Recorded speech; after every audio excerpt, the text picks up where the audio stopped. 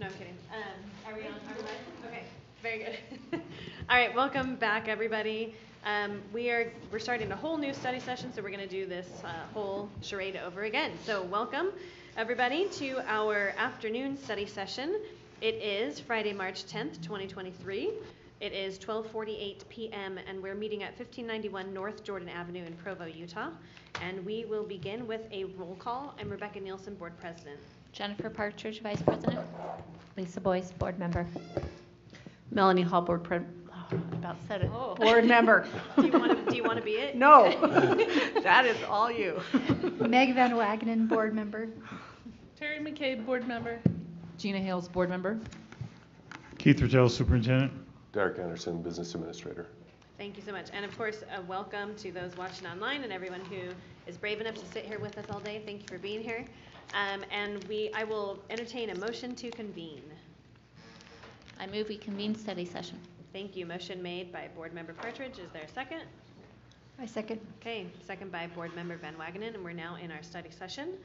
And we will start with item number 4 on the agenda, which is the 23-24 preliminary budget outline. And we'll give our time now to Derek Anderson, our Business Administrator. Okay, so let's see here. What we're going to go over today is just kind of go over the budget. We'll give a history of where we're at as a district, along with kind of give you an overview of how school finance works. So that way you have a better understanding of education finance. We'll go over the legislative update and what's kind of gone on with the legislative session this year. Priorities also, or not board priorities, sorry, budget priorities. Over your coat, hide your microphone. Go over the budget priorities at the end. So first part of this is kind of guiding principles of accounting, budgeting, and finance. Okay, and this is what our district's principles have been. The first one is the goals for student achievement should be a priority for the budget process. Priority for funding will be given to programs and providers with a proven track record and success in achieving the desired learning outcomes for students. The budget process aims to prioritize resources allocation for maximum benefits to the children we serve, covering instruction, safety, and security. The budget process permits a review of past spending, discontinuing ineffective or cost inefficient programs. The district budget promotes equal opportunity for every student by providing equitable funding and extra support for struggling students. The district will budget with a long-term perspective, consistently apply proven strategies and improve student performance goals. And the district will ensure transparency in budgeting by revealing true student-serving costs, spending limitations, and funding details. Now, when you have guiding principles like that, it can lead to some difficult conversations, right? But that's the part of budgeting and finance. It's just the way it works, okay? But that is our guiding principles, okay? So for today, the topic of discussion is going to be, we're gonna give a legislative update, we're gonna give a budget timeline, we're gonna talk about the funds, and we're gonna go into how our revenue works. We're going to get into the expenditures and how they work. We're going to get into the state of the district, and then go into budget assumptions. The projects piece, I apologize that was a add-on that didn't get removed from that slide. So the legislative update right now, where we're at, is we got a 6% WPU increase. So that brings the new value to $4,280. So we're using the House numbers and not the Senate numbers. Correct. So the House Education Appropriations Bill that was finalized. So that totals $3,137,488 in new funding if we have the exact same number of students. Okay. So that's what that equates to. Does that include the 4,200 plus the 1,800? That is just the 6% WPU increase. Yeah. So The full-day kindergarten was fully funded by the legislature. Equity funding had some changes to it. Leftover funds will no longer carry over to the next year. The way it worked was at the end of the year, if there were any equity funding left over, then it would roll over into the next year. What they're going to do now is just pay it out at the end of the year, so they are not trying to have this rolling over effect where there are numbers that are changing and things like that. They're just going to pay it out at the end of the year and then start fresh back to the next year. But the other piece that this brought was the equalization will now get a 0.5% increase when the WPU value increases faster than inflation. Okay, so what that means is, let's say inflation was at 4%. If the WPU increase was at 5%, they would add in an extra 0.5% to the equity funding piece, okay? So that's the way that works. Now, in years of really fast inflation right now, the odds of us beating that probably in the next year or two might be not as high, but that is now in law or in code, okay? So HB 215, that one passed. That one is the $4,200 that goes directly to teachers, so it's another line item. That's actually equates to an 8.7% increase for our teachers just with that piece, okay?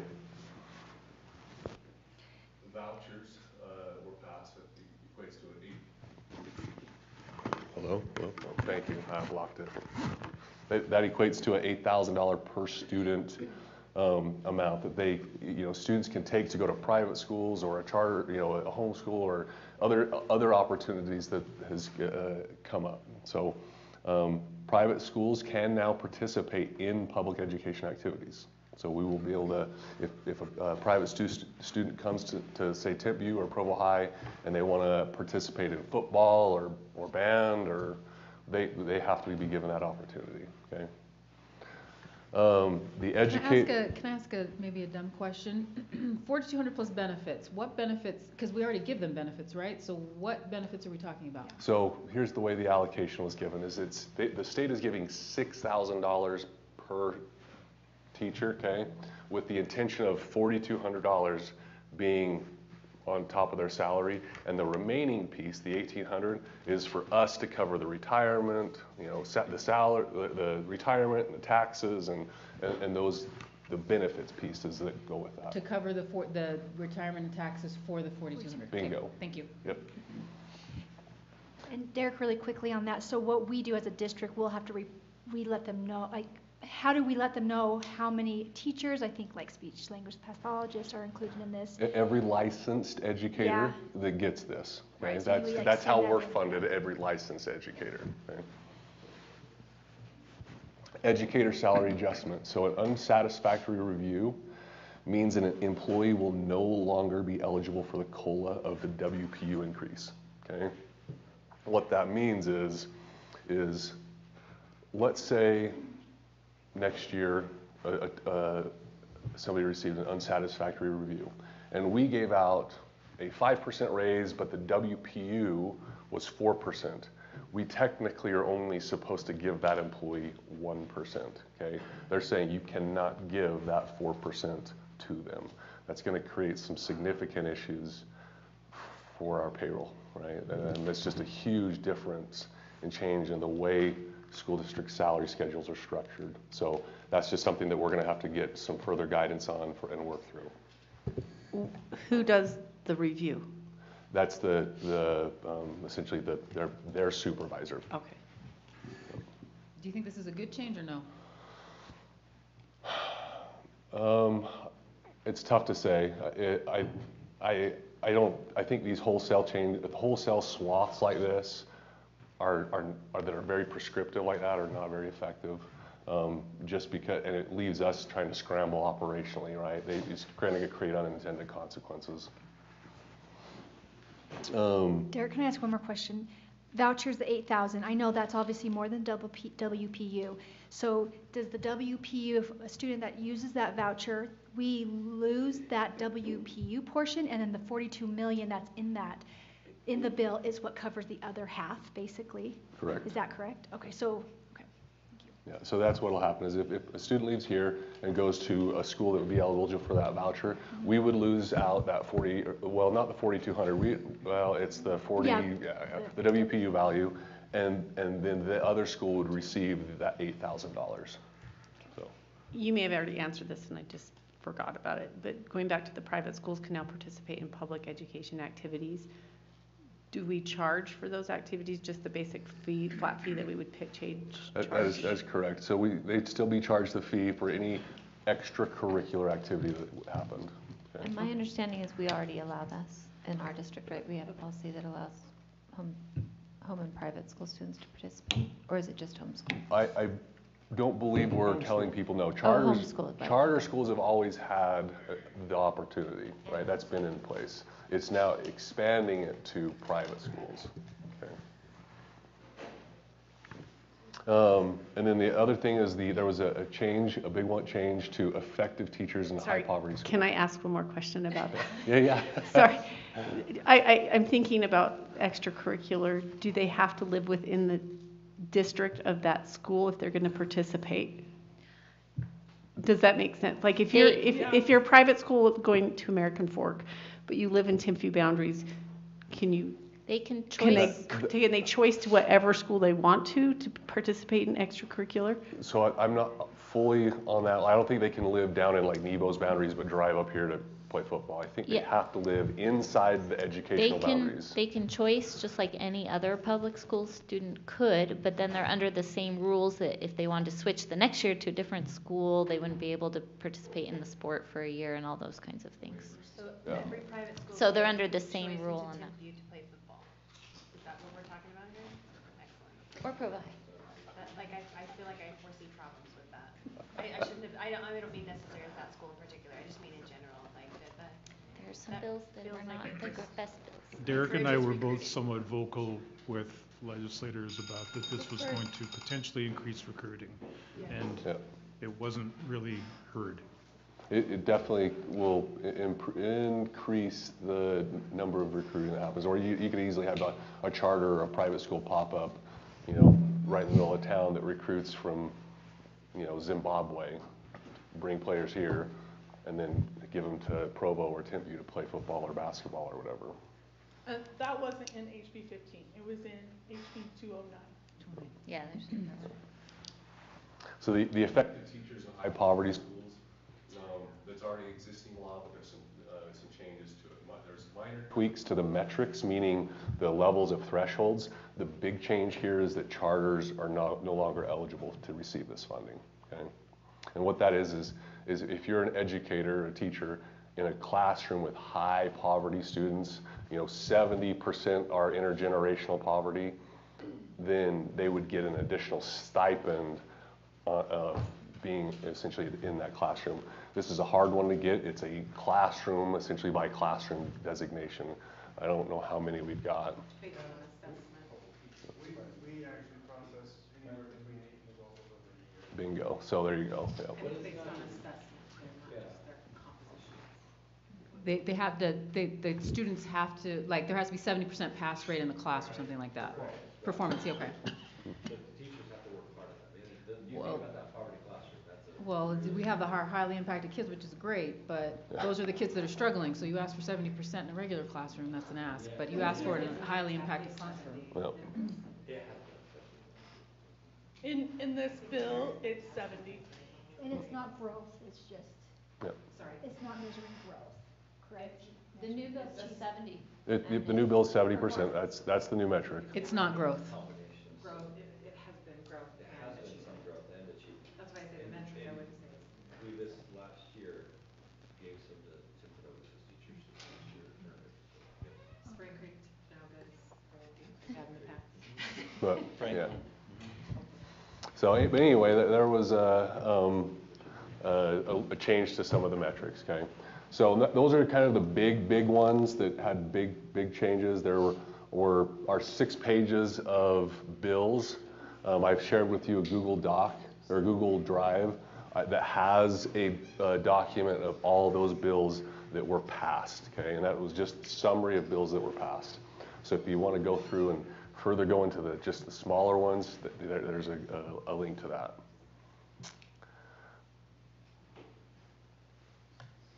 Okay, so the budget timeline, what you've got is, this is our budget timeline, and in Google Drive, this Gantt chart is also in there for this budget timeline. This is going to be a little bit of an accelerated year for our budget. We were going to be having the budget have the final approval at the end of May. Okay? And so that means we're going to be having to accelerate a little bit on our budget process, okay? But we will be essentially keeping track of that and updating that. There's a couple dates to keep in mind that are in there. There's a couple dates to keep in mind in there. They are the adoption, the hearing, and the presentation, okay? Those are going to be the kind of the big key dates that we're pushing towards. And you can see that it's the end of April, the first meeting in May, and then the second meeting in May will be the one that we adopt.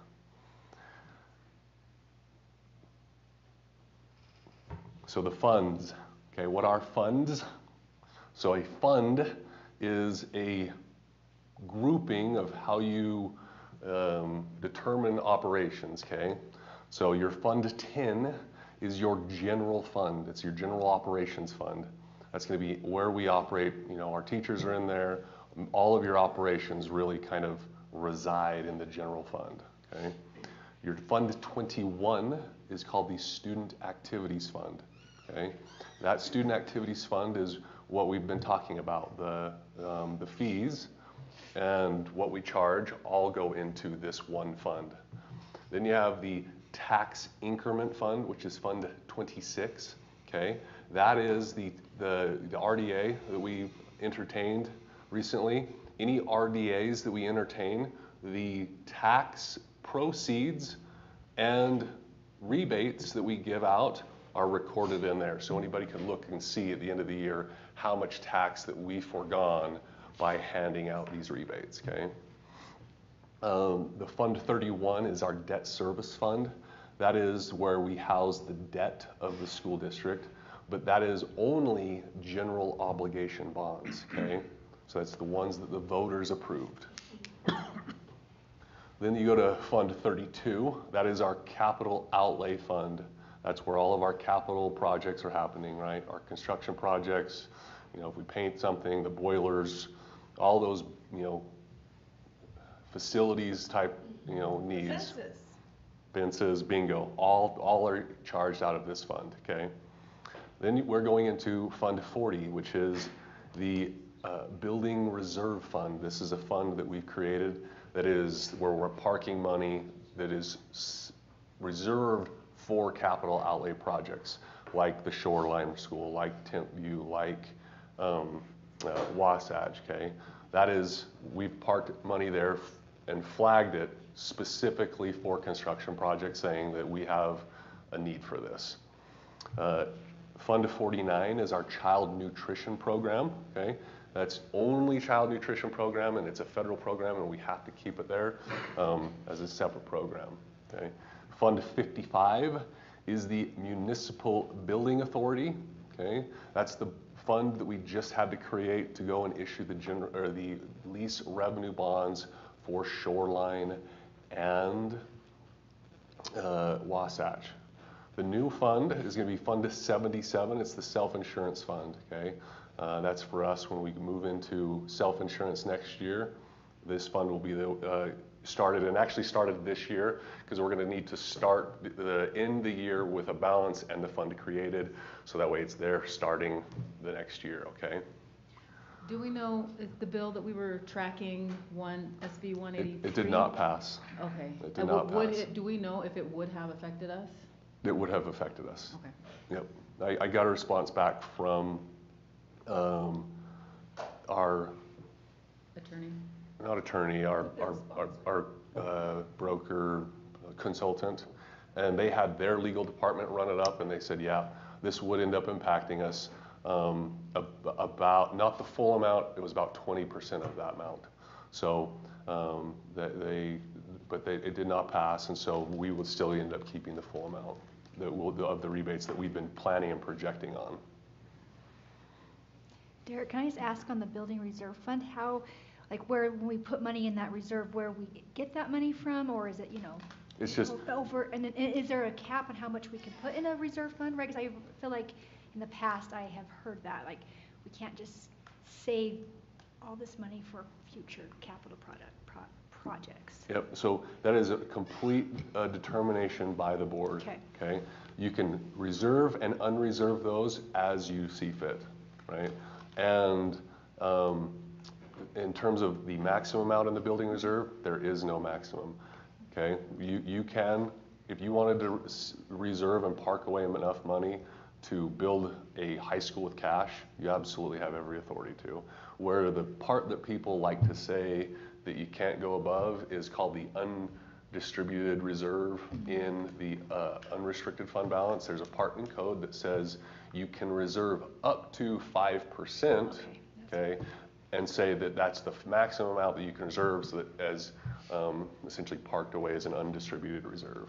And people mix that one little piece of code up with other pieces, so. So that wouldn't apply to a building reserve fund? Correct. That's like an undesignated? Correct. Okay, thank you. Yep.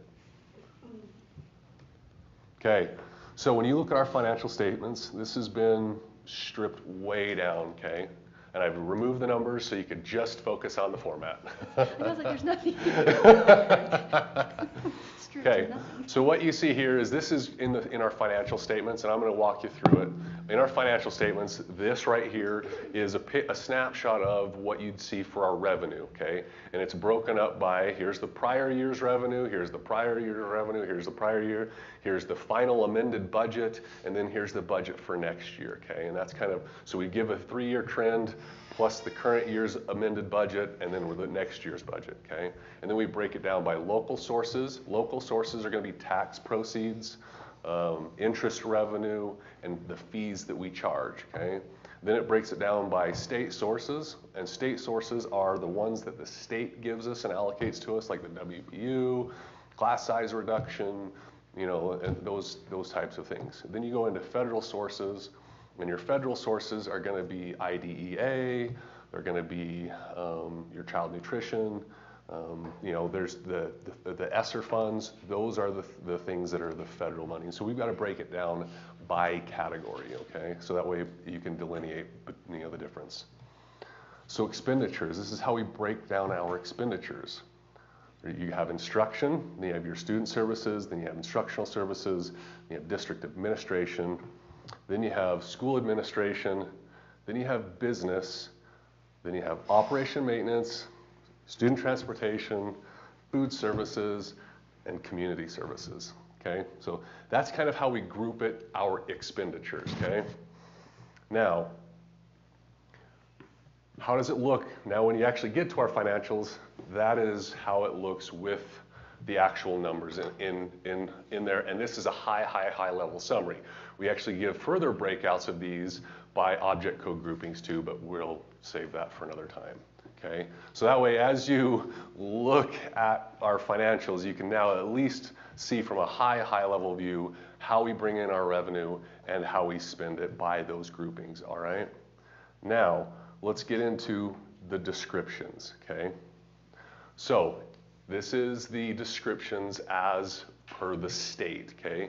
They set they set kind of how the codes should be and the account structure should be and the descriptions. So that way we know, hey, we should be grouping these costs here and here and here and here. So instruction deals with activities dealing directly with the interaction between teachers and students. So it's things that's all costs pretty much that are inside the classroom, right? Student services is activities that are designated to assess and improve the well-being of students and supplement the teaching process. Instructional services are activities associated with assisting the instructional staff with the content and process of providing learning experiences for students. District administration, activities concerned with establishing and administering policy in connection with operating the LEA. School administration, activities concerned with the overall administrative responsibility for a single school.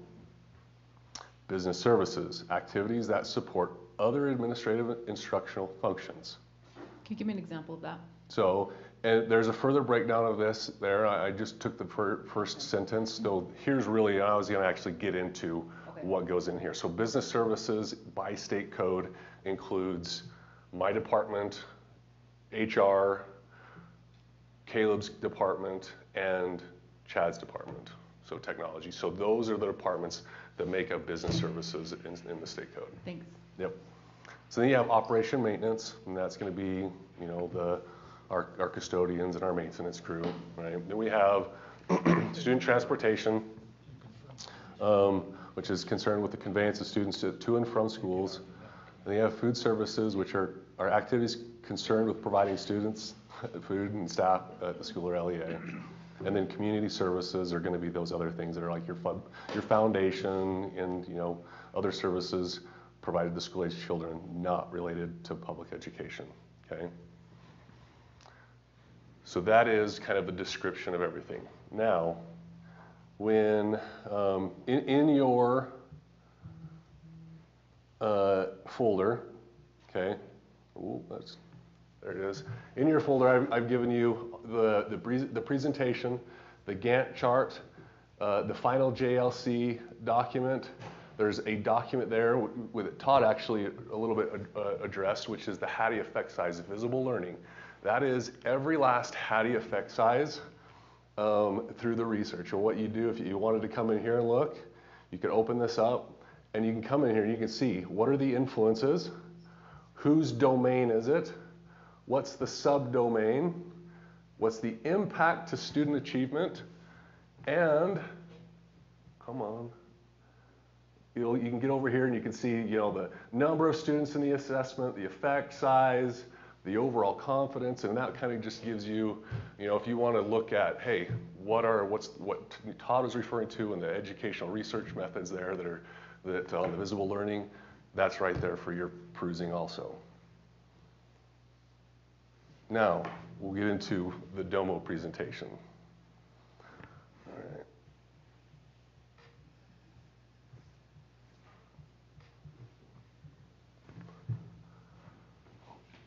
By the way, good job, business administrator, talking about Hattie stuff. That's well done. Good job.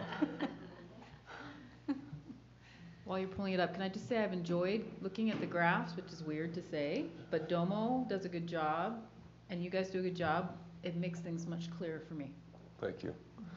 So this is, I don't know if you've seen this, but this is our district enrollment as of yesterday, okay? And what you see is the numbers fluctuate. If you'd actually logged in 2 days prior, and then today, yesterday to today, there's actually a 200 student difference, and there was an end of a try or an end of a semester just recently. So, which makes sense because that's, you know, you have your kids that were dropping and then coming back to in their for schedule for next year. So, which was actually really interesting. I was surprised. Like I was like, why are we down at 13,300? What happened? And that's what ended up happening. So, but this is essentially updating daily now. This is the state right now with our district. It's at 13,573 students, and it is broken down by, you know, your different locations. Okay. So here's our student demographics, and this gives you, you know, breaking down by your demographic type, along with the percentages over here. If you look over here on the side right about here, you can see that, you know, we're 58% Caucasian, and then it kind of breaks down. And you can even do that by school if you'd like, right? And it will change on the fly for you. Okay.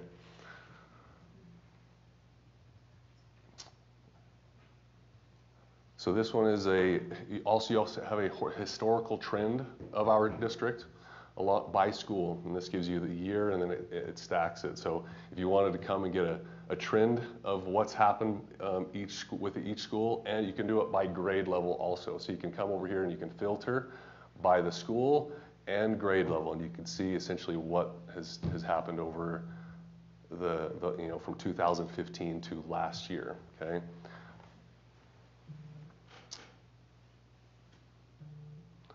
Student by enrollment by grade. Again, this is This is just the current year right now snapshot, whereas the other one was the trend, okay? So this one gives you that exact same kind of information, but just for right now.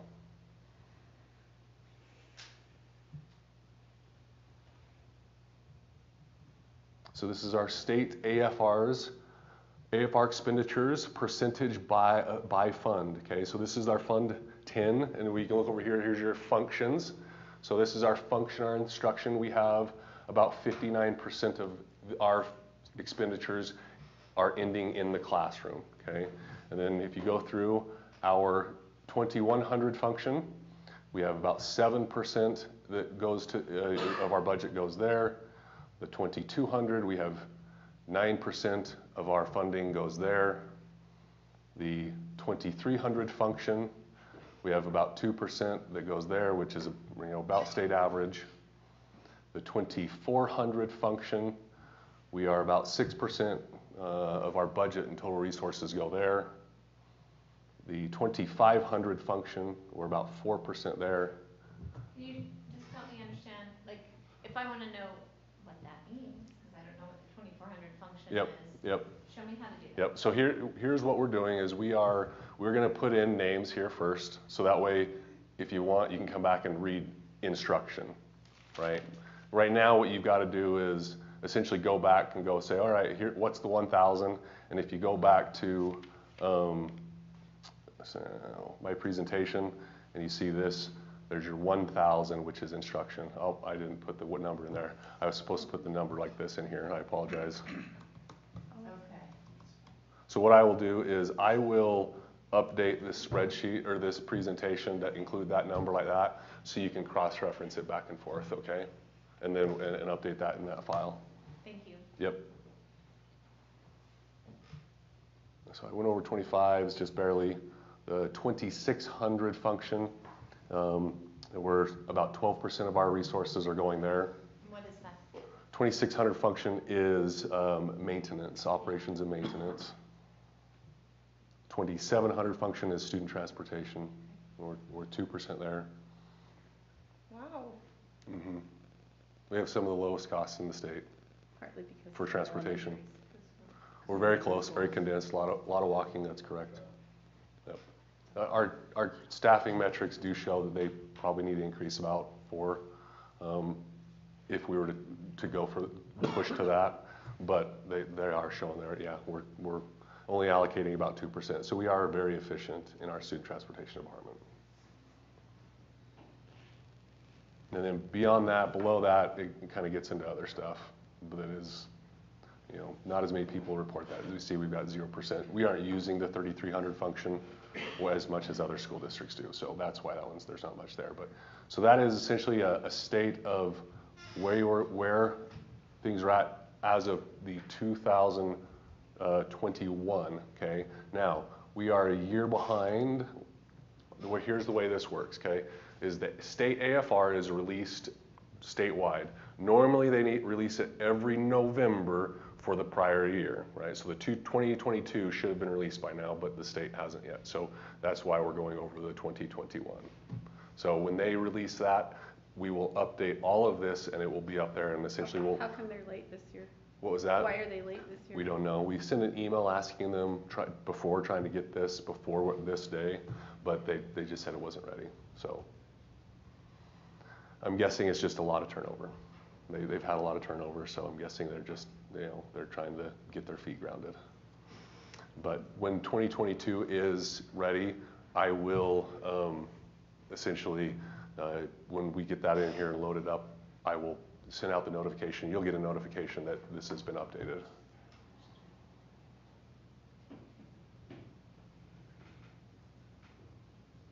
So our statewide average class size, as you see here, there's the state, the charter, and our district. And it gives you kind of overall by the, this is our secondary, where not the secondary, this gives you by class breakdown, okay? Now, if we come over here to, let's see here. Yeah, that one is the secondary. So now here's elementary. Here's our elementary class sizes as a comparison to some of the others that are around us, okay? And you can go in there and you can actually add other school districts in here if you'd like. You can also change and toggle by the year. Now you can see here, this one has 2023. How does this one have current year data, but the other one doesn't?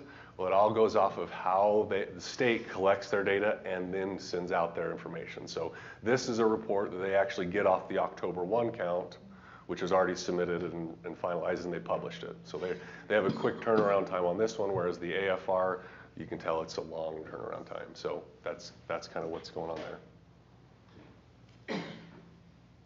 So then you come down here, here's our middle school class sizes. That's the same thing. You can toggle and switch by year along with the school district to get an idea of how our maybe science 8 classes compare to the other school districts as an average class size. Do you know off the top of your head, does Ogden have, I used to know this information, but I can't remember. Do they have a similar size Yep. district as us, like Yes. about 14, 15,000? Correct. Okay. Yep. Thank you. I believe Ogden has much more Title I money than we do, Correct. but I may be wrong on that. That's So correct. they're more highly impacted than That we is are. that is correct. Yep. They are, I believe, in the top 7 in highly impacted of schools, and we're number the 19 state? in the state, and we're number 19. Really? Yep. We're only 19. Correct. How many total? I should know this. What was that? How many districts total? 41. 41. Yep. So we're just above half, just barely, but we're. I'm surprised. I was surprised by that too, actually. But I mean, for us, we're 19th with about 44%. Okay. Alpine is like 38th or 36th with 24. So, I mean, there's a huge drop from about 40, then boom, it really drops. So, And most a lot of the rural. most of your rural districts are going to be in those highly impacted numbers too. Correct. So those are the main cards I wanted to kind of go over with Domo and what's in there. Is there any other questions that you've got? If not, then I'll move over into the next part of this. I have no question, but I actually have a comment, and this just echoes what Gina said earlier. I actually was sitting next to a stranger at my son's J-Jazz basketball game, and we started talking about the school district, and he wanted to know how many kids were enrolled, and I literally pulled out my phone and pulled up the report and told him the exact number. So it has already been helpful for me as well. I'm glad to hear that.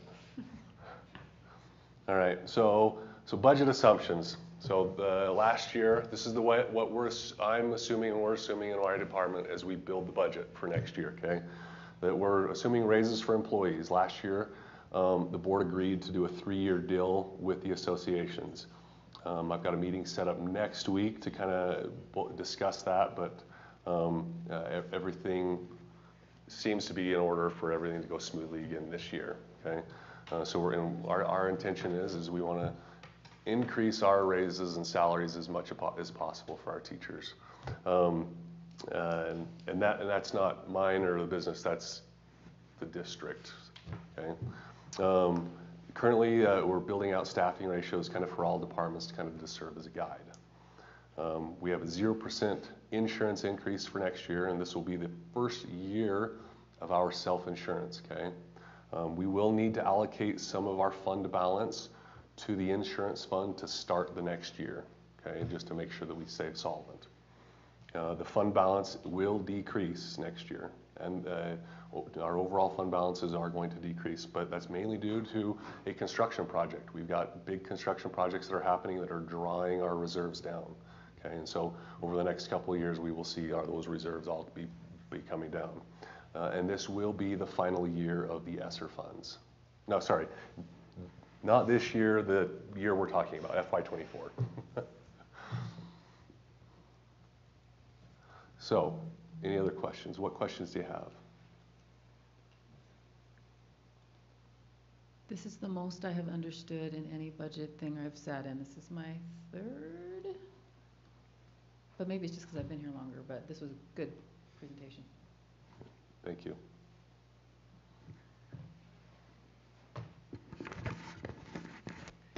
Will you just remind me? I always get confused on this. You say FY24. Does that mean 23, 24 or 24, 25? 24, 25. 24, 25. Thank you. I can never keep that Sorry, straight. sorry, and I don't 23, know why. 24. I messed it up. Apparently you can't I keep it messed straight it up. either. Okay. It's the, When you when you say the year, FY24, it's the last one it ends Yes, in. Okay. yes. Yes. One of these days I'll get it, and then I probably won't ever run for re-election. It won't matter anymore, but whatever. So I had a related question to that. So I'd heard some people say that our current year, like we won't have ESSER funds next year to continue stuff. So you're saying we do have some ESSER funds for next school year? Correct. Okay. There's money that carries over. It ends in that year. It's the last year we can have any carryover that carries over to flush things out. This is the last year that we have available for carryovers to continue carrying over and use those funds, okay? So after 24, fiscal year 24 ends, that is done. We cannot allocate any more, even if we have money left over, it's done and we can't charge anything else there. How much money are we talking? That's a great question. I don't have that number yet, just because our projections right now, we're kind of working through where we're going to end this current year, but we don't know that number yet. We're projecting. I'm assuming you'll get that information to us, though, Yes. because these are going to be some big decisions that will have to come up. Correct. Okay. Okay. Thank you so much, Derek. That was awesome. We appreciate all your work on that. We are going to now have another presentation by Derek and Kyle Bates about our facilities rentals. How are we doing on time? We are 5 minutes early. This is incredible. Good job, Derek. It's 'cause we didn't have a lot to say, that's why. It's 'cause we were quiet. I'm gonna take off my badge so it's not rubbing up against the microphone. Does that work? You can hear me? Okay. Derek's just pulling up my PowerPoint. It's just a few slides. He asked me as the Director of Building Services to look at the mutual use agreement we have with Provo City for the exchange of facilities to facilitate different programs, both for the school district and for the city of Provo. So you can go ahead and go to the second slide, Derek. I reached out to Ryland Patterson, who is one of the individuals who coordinates Parks and Rec programs for the city of Provo in our buildings, and asked him for this school year what the usage looked like, and this is the table he sent me. So you'll see the location on the left, the type of program that is in that building, and what rooms they occupy or what facilities they use. A description of the program, the time of year that it's in season, and then the approximate total hours that they're in our buildings. One of the adjustments I made, if you look here, where you see gyms 1 and 2 at Centennial and again at Provo High, I ran the numbers based on my experience at Centennial, and these numbers over here were just the hours they were in the building. So I doubled those hours because they're using both gyms. So this 1,200 number actually winds up being closer to 1,700 hours a year that they're in our buildings. And they used to use this at the elementary school some. My understanding, talking to Ryland, is that they've done away with that after they opened the rec center and got programs kind of aligned and laid out. And they only use our secondary schools now, these 5 buildings. So all 3 high schools and the 2 middle schools. This, I apologize, is a little hard to read, and I will definitely have this forwarded to the board by either myself or Derek, so you can go back through it. This is the school district's rental fee schedule I pulled off out of the policy manual, and this is what I used. I looked at 3 different possible ways of measuring impact, and the first would have been actual costs that we would incur, both on the city side and on the school district side. And the problem with trying to measure the cost of hosting these programs is there was no baseline data, like what your expenses were before Parks and Rec came in and used your gyms, 500 hours this year. The assumption, of course, is that when they're in our buildings and on our field spaces, there is an impact, and the impact does incur a cost. But there's no real way to measure that because there's no baseline data to differentiate. Like, we used to spend this, and now we spend this, and so here's the increased cost. So the next thing I thought about was lost revenue, because that's also an issue. Difficult to measure in some respects, but there are examples where we will have renters contact an individual school wanting to rent a space that is not available because Parks and Rec is utilizing that space at that time. And the agreement we have with the city right now, and that we have had throughout my 17 years in the district, is that when there's a conflict, the city program comes first, and renting to a third party is the last priority. But again, it's hard to measure because even though it's centennial, we would turn away renters. And I just talked to Brooke up there today, and she's like, yeah, I'd turn away, many renters every year because they want to rent a facility that's not available because the city is occupying that space. So there's lost revenue, but again, it's really hard to measure because no one has tracked how many times we turned somebody away and what money we might have been able to generate had we been able to rent that space. So I settled on, you can go ahead, Derek, and advance it. I settled on the measuring cost savings, because the mutual use agreement is we give them access to our facilities and field space for free, and they give us access to Kiwanis Park and the golf course and the rec center for free. I totaled up using the fee schedule and the hours and days they were in our buildings and what facilities they were using. This is an email I sent out, I think, to you, Rebecca, a few weeks ago. I'll distill it all down. If you take the lowest rate we could charge a renter for the gyms or the wrestling room or the track and field, the track or the football stadium, and multiply it by the hours they're there, and include in an impact fee for heating, cooling, custodial, security, and issues like that, then the total cost savings for the city to run all their programs in our buildings each year is about $125,000 this year. In other words, had they had to pay us for what they were using, that's what it would have cost them. And that was the only way I could think to measure the agreement and what each party is getting out of it, because it's the only thing I could put an actual number on. So, and that doesn't include, I added a few $1,000s for the inevitable repairs and replacement of equipment that happens when they're in our buildings, because things do break and things do go missing.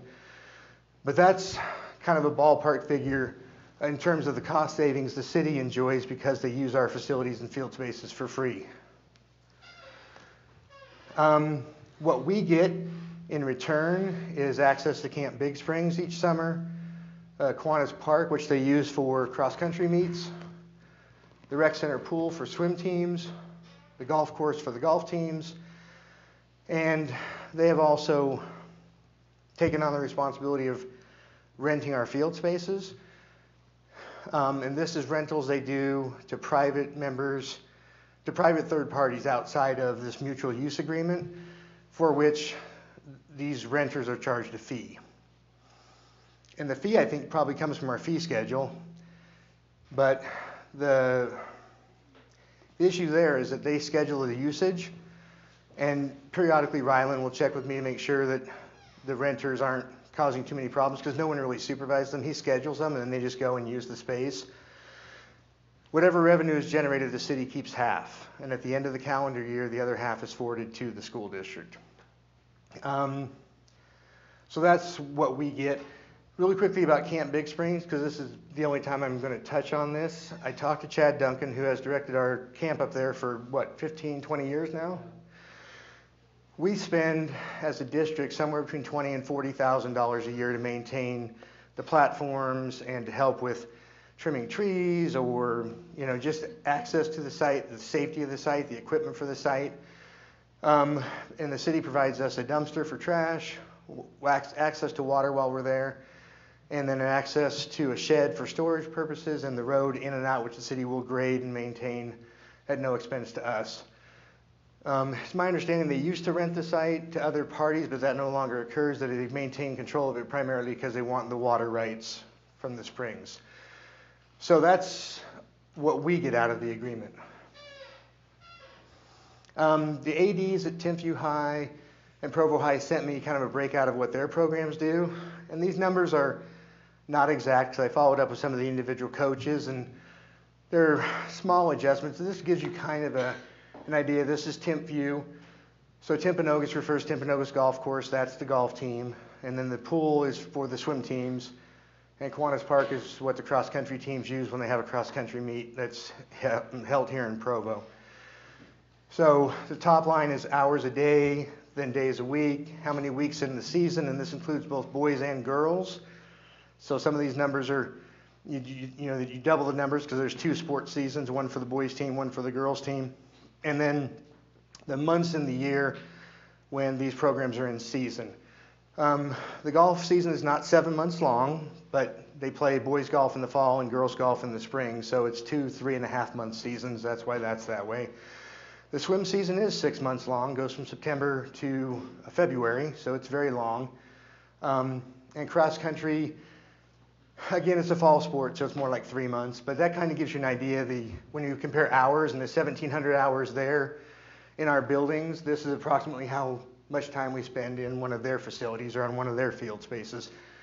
And that's Timpview, so if you double that, you get kind of the district number, which would be, yeah, about that.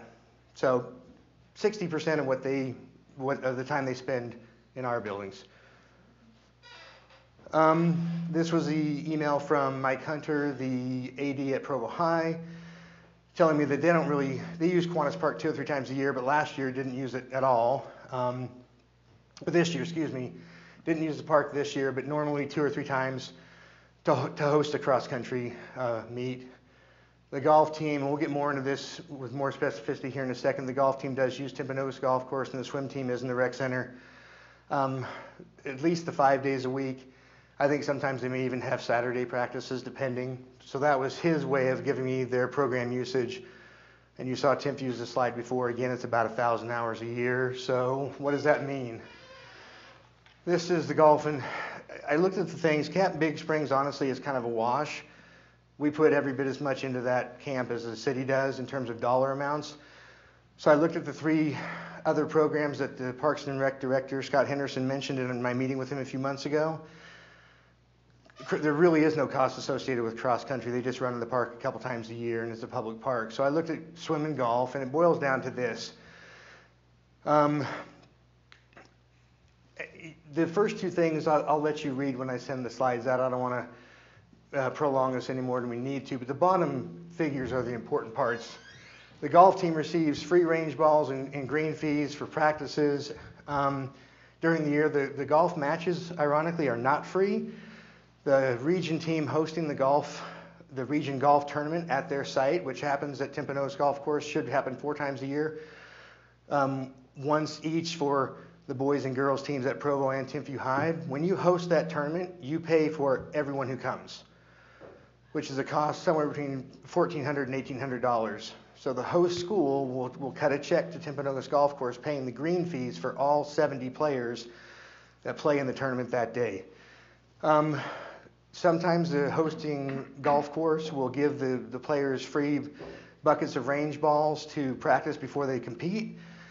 But the golf coach at Timpview High said that's not even the case at all the golf courses. Sometimes the kids show up and either the school or the child has to buy a bucket of range balls to warm up and then pay green fees to play. So this cost saving down here is just for practices. They allow us to play rounds of golf and hit buckets of balls for free during the golf seasons. We save about $23,000 a year by not having to pay for those things. The swim teams practice 15 to 18 hours a week, and they alternate short and long practices so that they don't take the pool for the entire day. So one day, Provo High will have a 2-hour practice, and Timpview will have like a 45-minute to an hour practice, and then the next day they swap. There are 83 total swimmers in our district. The only thing I could think to measure was the cost of a youth pass that they would have to buy for a 6-month season to access the pool for free, or to get into the pool if they weren't allowed in for free. That would be a cost of $7,500 per year. And the cost to rent pool space for the pool meets, the swim meets they have 2 or 3 times a year would run another couple $1,000s. So our cost savings are about $30,000 to $35,000 a year based on the things the city actually gives us that you can put a price tag on that we get for free that we would otherwise have to pay for. Most common facilities concerns, in my experience as a principal and in talking to principals and athletic directors across the district that actually host these programs, there's the wear and tear on the gym floors because there's a lot of volleyball and basketball that goes on. Just so you know, to refinish, just sand and skim coat a gym with just a clear coat finish, and not to take it down to the maple and redo it and repaint it, but just to refinish it, is $8,000 to $10,000 depending on the size of the gym. We just did the Thunderdome and one of the auxiliary gyms at Timpview a couple months ago over Christmas break, and it cost the district $16,000. So that's one of the things that we have to factor in, is the impact on our gym floors, because we refinish them pretty much once a year at a cost of about $8,000 to $10,000 per gym if we contract it out. Damaged and missing equipment, which again is hard to measure because it's very sporadic, but there are times when I would come to work and the PE coach would be waiting in my office and say, hey, Parks and Rec was here last night, one of my basketball standards won't work. I can't raise or lower it, or I'm missing 3 basketballs, or my office was open and something's missing out of my office. All sorts of stuff like that occurs. Again, it's sporadic and you can't really measure it all the time, but it is an issue. Some of the bigger issues are custodial costs, because the bathrooms are depleted by the patrons who come to watch games or practices, and often bring other children with them. So the bathrooms, because they're in the buildings oftentimes after the custodians are headed home for the night, or just as they're heading home, typically bathrooms have to be re-cleaned and restocked first thing in the morning to make sure they're ready for the students in the school day. There are heating and lighting and cooling costs that are associated with having the buildings in operation for extra hours. It's not uncommon. In fact, Brooke mentioned to me just today that, again, doors are left ajar, so there's security issues. Sometimes those doors will flap during the night in the wind and you'll get a false alarm and have to come up at 2 in the morning and walk the building with Provo PD. And then another one that we don't talk a lot about is just the supervision issue of not having school staff there. There's a custodian typically there for a portion of the evening, but the city provides a supervisor, and I went to the training last fall. They're good people and they're well-intentioned, but they do not supervise very well. I love them, but they just don't. And so a family will come to watch little Johnny play a basketball game, and the family will bring 2 or 3 other kids. Very common to have those kids just roam the building while mom and dad are watching the basketball game, and very difficult to control in some of our buildings because the gyms are adjacent to other spaces that we can't secure. So at Centennial, another good example, you can get all the way down to the auditorium once you get to the gyms and nobody can stop you.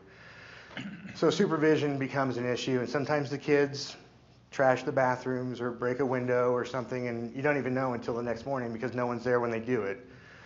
So those are some of the facilities concerns we have on our side. I want to add one to that, Kyle.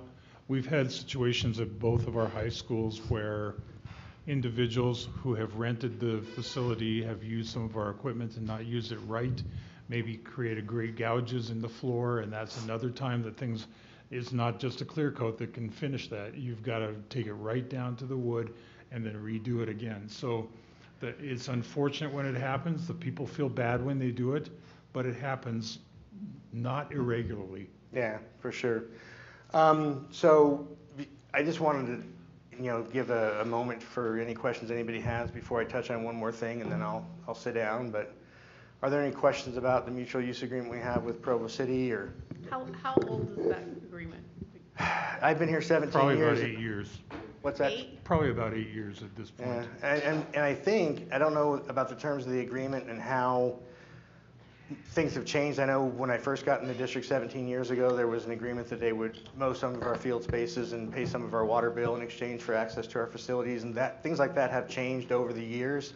This current arrangement might be 8 years old, but I think we've shared our facilities with the city for decades, honestly. So. And currently we have no written agreements in place. They're like handshakes. It's a handshake. Exactly. Oh yeah, for sure.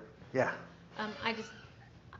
I know this probably doesn't need pointing out, but there are reciprocal cost for the city, I'm gonna guess, with our awesome students at the rec center using the pool, on their golf greens. I've been to a lot of those cross-country meets and helped try to pick up afterwards sometimes when we have a lot of people. So this is a thing that goes both ways in terms of use and expense to maintain.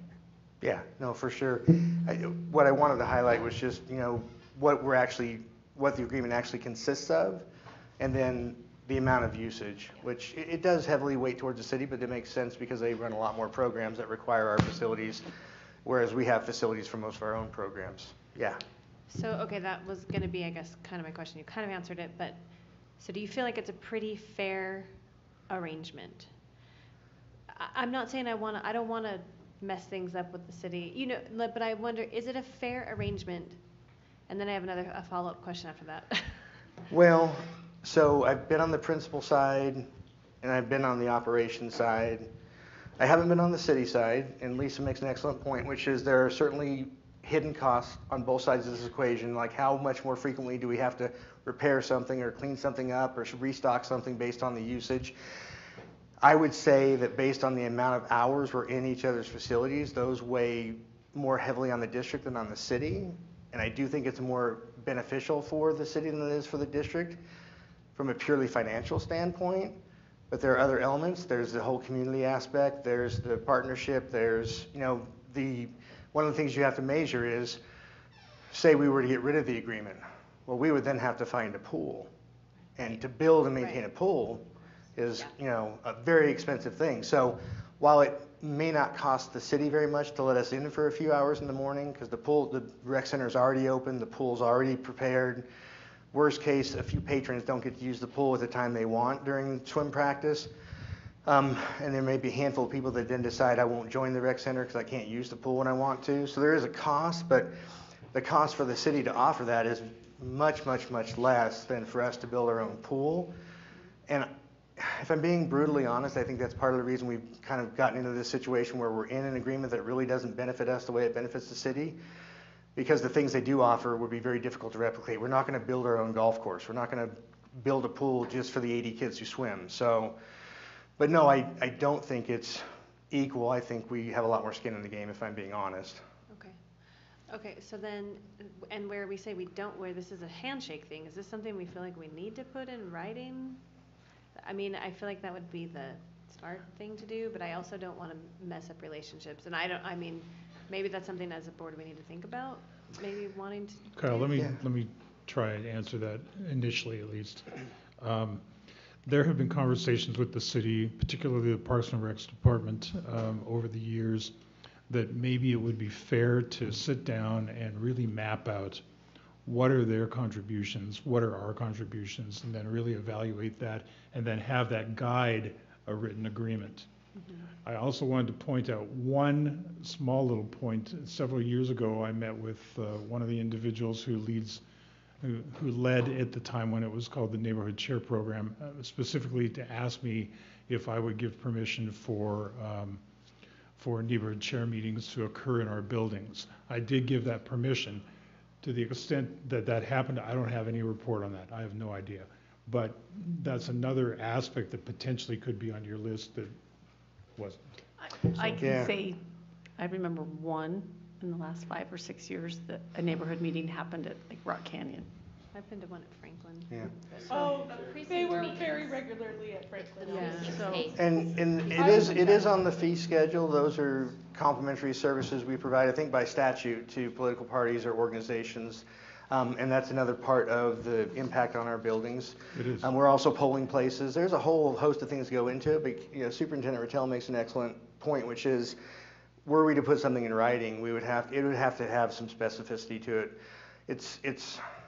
I'm not a big fan of loosey-goosey, but when you really start getting down to brass tacks and looking at day by day, hour by hour, program by program, facility by facility, it's very complex, and I'm not sure I would be hopeful we could have a conversation that was honest and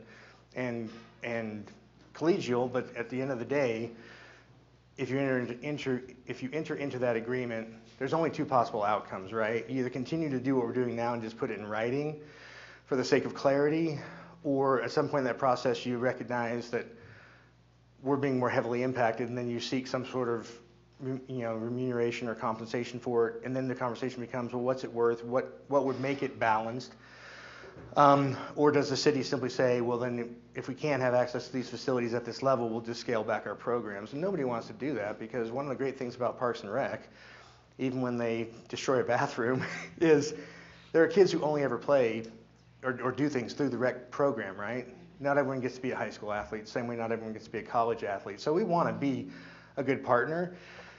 I've been here 17 years, and this is the first time I've really dug into minute by minute, day by day, what's happening in our schools, and what is the possible cost of that, what's the actual cost savings, what's the lost revenue. There's a lot of pieces to this. It would be nice, I think, to get it in writing on some level, so just for the sake of clarity, which is why I took some time to do some digging, so you guys kind of know, at least from a facilities usage and programmatic standpoint, Parks and Rec versus our high school athletics, this is what's happening now. And certainly other things go along with that. So I have a concern. Mm-hmm. Same. When you're done, Terry, I'm next. If a kid is playing junior jazz at one of our facilities and gets hurt and then they sue, who are they going to sue?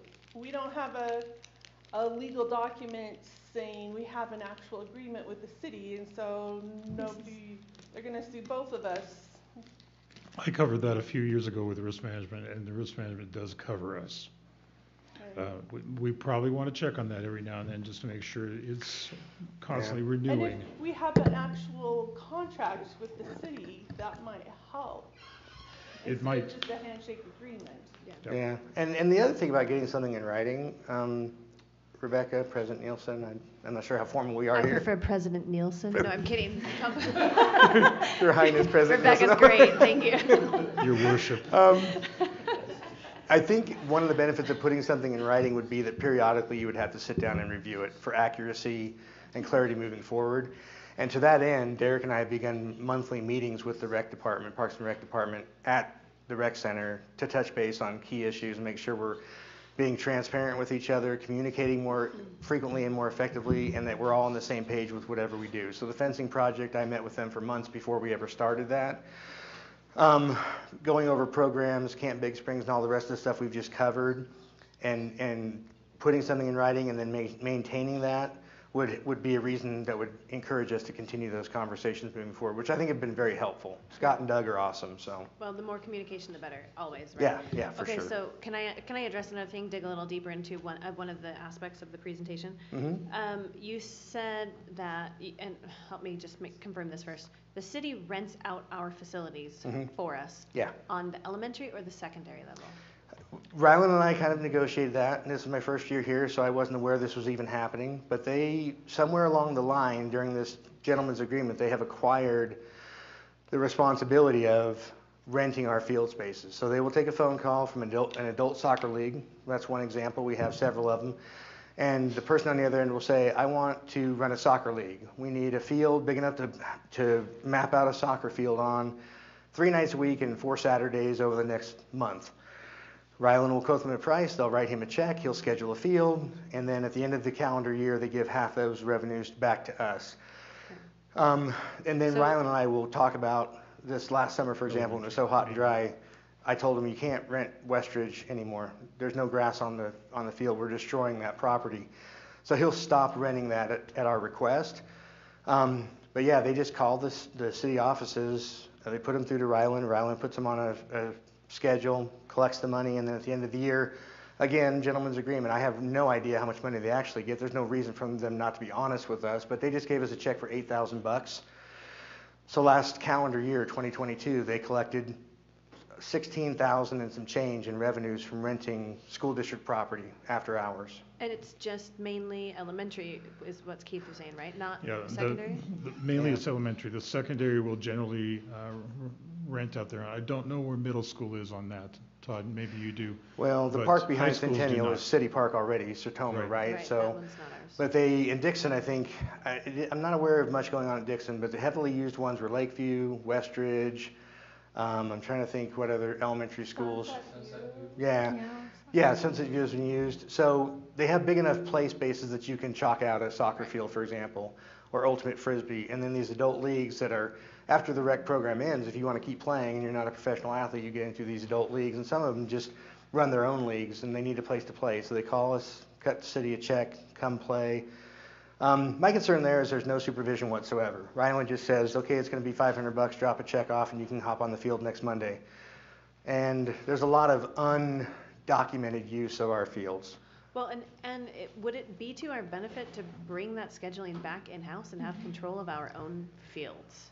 Again, I would think yes. Yeah, We do had we have moved it out, capacity to do I that? just want to respond to that. We had moved it out simply because Mark Wheeler and Iridana they were the de facto scheduling department, in addition to all the other things that we're doing. We just didn't have the personnel to get it done.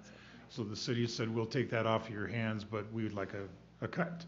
So that was why we established the agreement we did. I think things might also change when they open up their huge complex that has a lot of soccer fields and things like that, so it'll be time to revisit that anyway. Yeah. And I have talked with Idiadna about scheduling, and as things stand today, she's willing to take on the scheduling. Last year, I think the amount was about 8,000. This year, it doubled to 16. I think pre-pandemic levels of outdoor activity are kind of returning. So moving forward, there's $15,000 to $20,000 a year we could recoup if we schedule our own field spaces and collect that revenue ourselves. So. Just keep in mind, though, if we do that, then we have to be supervising those situations. Well, it's an interesting question, Alice, because the city doesn't supervise them right they now. don't supervise No one them. does. Supposed to be, though, that was part of that agreement. Well, as I talked to Parks and Rec, they didn't, no, that was never part of the I mean, agreement, that's- in their mind. But that's They- something we could add if we Right. put this all in writing, right? Because Yeah. it's something that should probably be happening. Okay, Can I ask one more question? Yep. Sorry. You were saying like damage would be done to our school and vice versa. So, we might leave some damage if we're using Kiwanis Park, or if damage happens, do we charge it to the other person? Typically, no, and it's because it's very difficult to ascertain when and where, when exactly and who exactly broke something. In my experience, like at Centennial, one day I came to work and the basketball standard in the gym was broken. Coach tells me when I went home yesterday it was fine. Parks and Rec was in there 5 hours that night. Next morning he comes in, it's not working. I called Parks and Rec. We have no idea what happened, right? So that's part of the difficulty is at the end of the day, if you don't know exactly what happened and who did it, we're left to make those repairs ourselves because we're the ones that need the basketball standard to work, And in fact, in that particular instance, I got several follow-up calls from the Parks and Rec asking me, have you fixed it yet? Have you fixed it yet? We got games. So, that's a kind of, and Brooke made an interesting comment when I met with her this morning about this issue. She said, I talk with Ryland Patterson almost as much as I talk with Dr. McKee, with Todd, and she said, but the difference is when I talk to Todd, we're talking about teaching and learning. When I talk to Ryland, we're talking about Parks and Rec, and she said it just doesn't have anything to do with how our school is functioning. So there's a bit of an organizational drain because when they need something and they're going to be in our building, they will communicate and ask for that, and we want to partner with them and get that done. But it's really just a favor, right? So there's a cost associated with the agreement, and the schools I do think bear it more heavily than the city, but I think there are things we could do to clean it up and make it more transparent and more clear without necessarily ruffling feathers. Like I said, I meet with Doug and Scott every month. And every month they buy me J-Dogs, and every month I think I shouldn't have one, it's not good for me. And then I eat two, and we have a great conversation.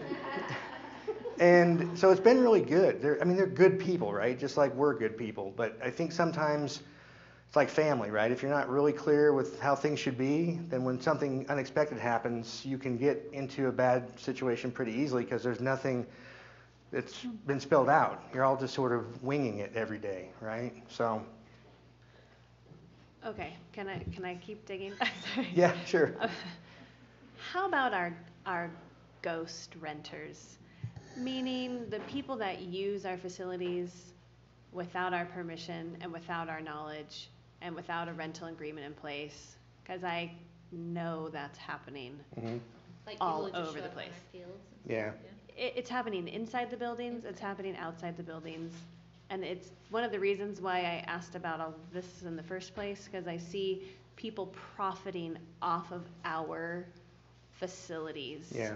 And when we already have just a handshake agreement and it's not as much in our favor and it's just costing us a lot. And I know we have same taxpayers, Provo City, but this maybe even goes beyond. Now we're not talking about these two nonprofit organizations. We're talking about people who profit off of us. Oh, yeah. Which is one of the reasons why I ask if bringing our rental stuff back in-house can help us control that better. And if it does maybe require some more supervision, maybe we can get better eyes on what's happening inside our buildings at all times. Because I can guarantee you, and I've seen it with my own two eyes multiple times, people are profiting off of us at our expense.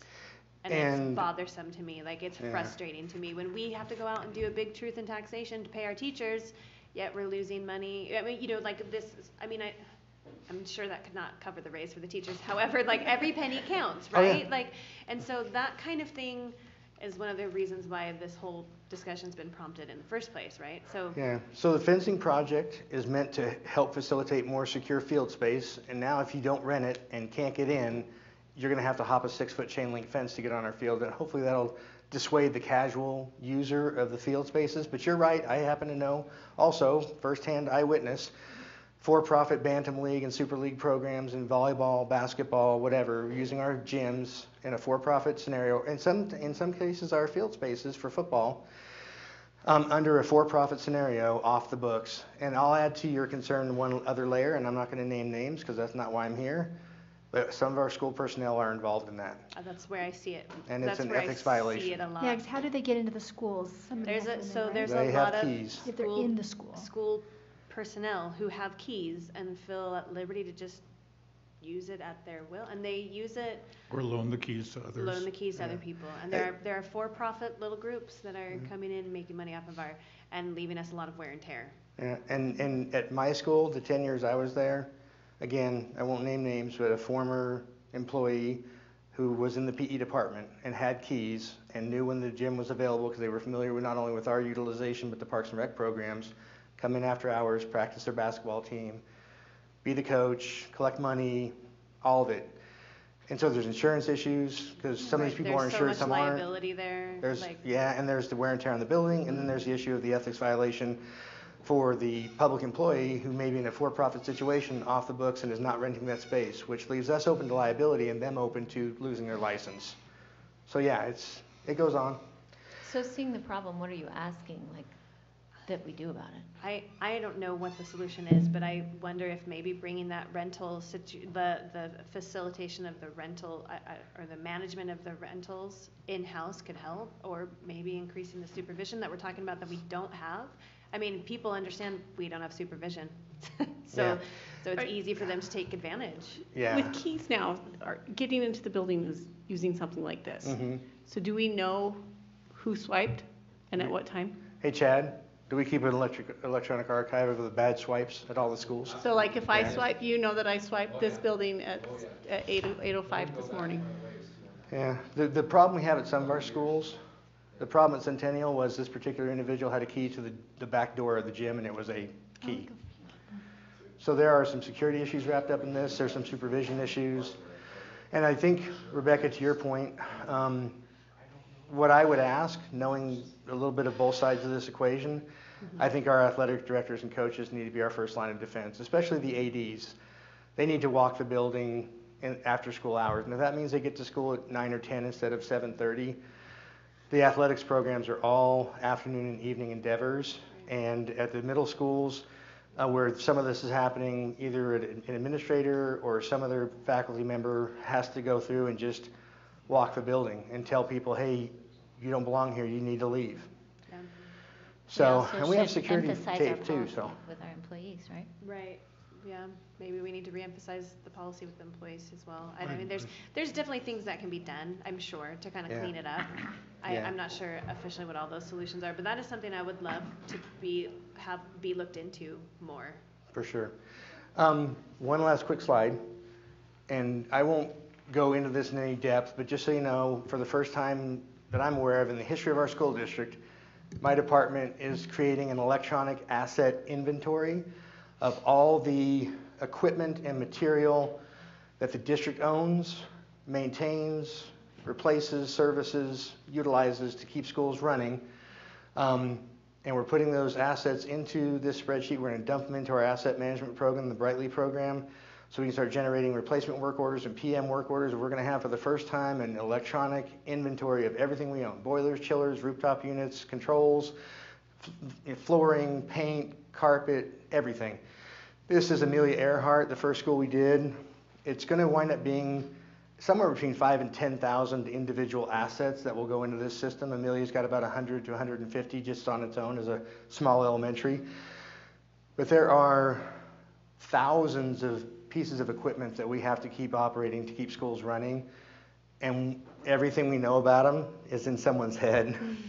So we're going to put them in a system. Derek got this going for us, so we can track our assets electronically, do more preventative maintenance instead of waiting for something to break and then just fixing it, and do life cycle replacements. So we start servicing things instead of repairing, and replacing things instead of waiting for them to explode and then waiting 8 weeks to get a replacement and putting Band-Aids on stuff all the time. So does it have like when it was put in? Yeah, I just took a screenshot. You can slide to the right and there's a install date, the standard life cycle of that piece of equipment based on industry standards. There's a purchase cost, a replacement cost, all sorts of other fields. But we'll have that information on every toaster on up throughout the entire district eventually. We hope to get it done by this summer for all 18 of our schools. And then the system will start telling us, hey, it's the 21st of March, time to go up to Canyon Crest and change the filters on this rooftop unit or whatever. So we'll be more into servicing things instead of waiting for things to break and then repairing them. And we have to do this for a million reasons, not the least of which is the lead time on some of this replacement equipment is months or years. It takes 2 years to get a chiller from Trane. And so if you have a problem with the chiller, you can't get one from Trane for 2 years. So then your option is put a Band-Aid on the one you got and hope it doesn't break too badly, or go to another vendor who can get you one in 6 months instead of 2 years. So this will help, I hope, get us out of that crisis management mode we've been in for quite a while. So we're working on that as well. Great. That's job. great, Yeah. yeah. Thank you. Yep. Okay, thank you so much, Kyle. We appreciate you being here and all the work you're doing. Great work. We are supposed to be, oh, go ahead. Oh, thought you were talking, okay. Supposed to be on break until 2:15, so we get six full minutes. Woohoo. See you back at 2:15.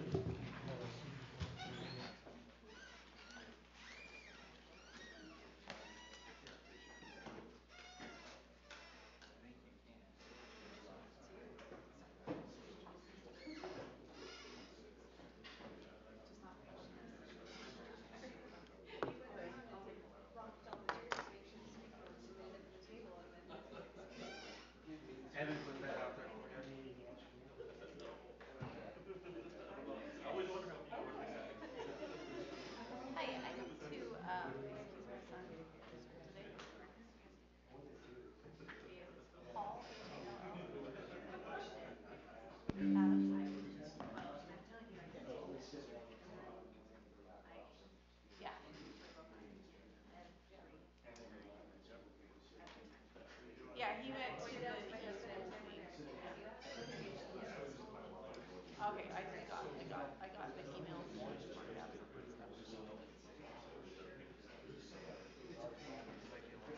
Okay, perfect. Thank you. All right. Bye.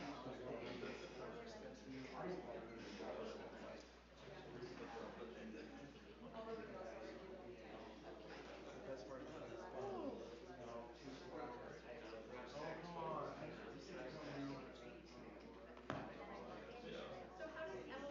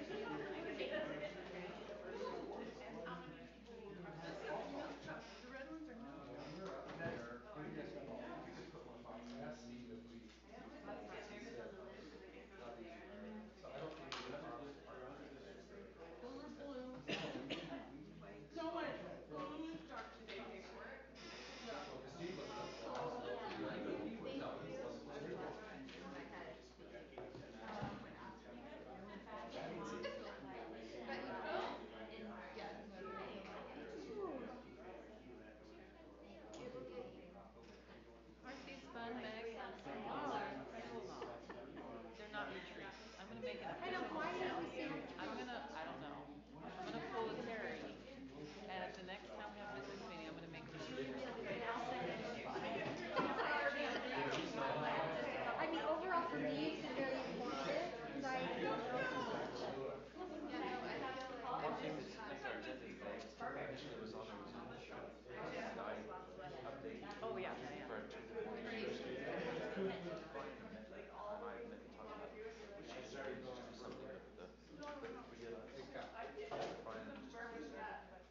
and I have been talking about, we should just maybe just do something with the forgive us. Brian and just toss out some maybe. Okay, time to come back, everybody. Great. I can go through there, there's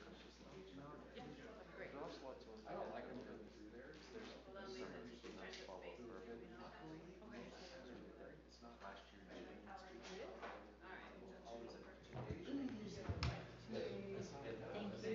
Yes, thank you. Okay, everybody, we have one last item on our study session to complete before the day's over. So if we could get started, that would be awesome.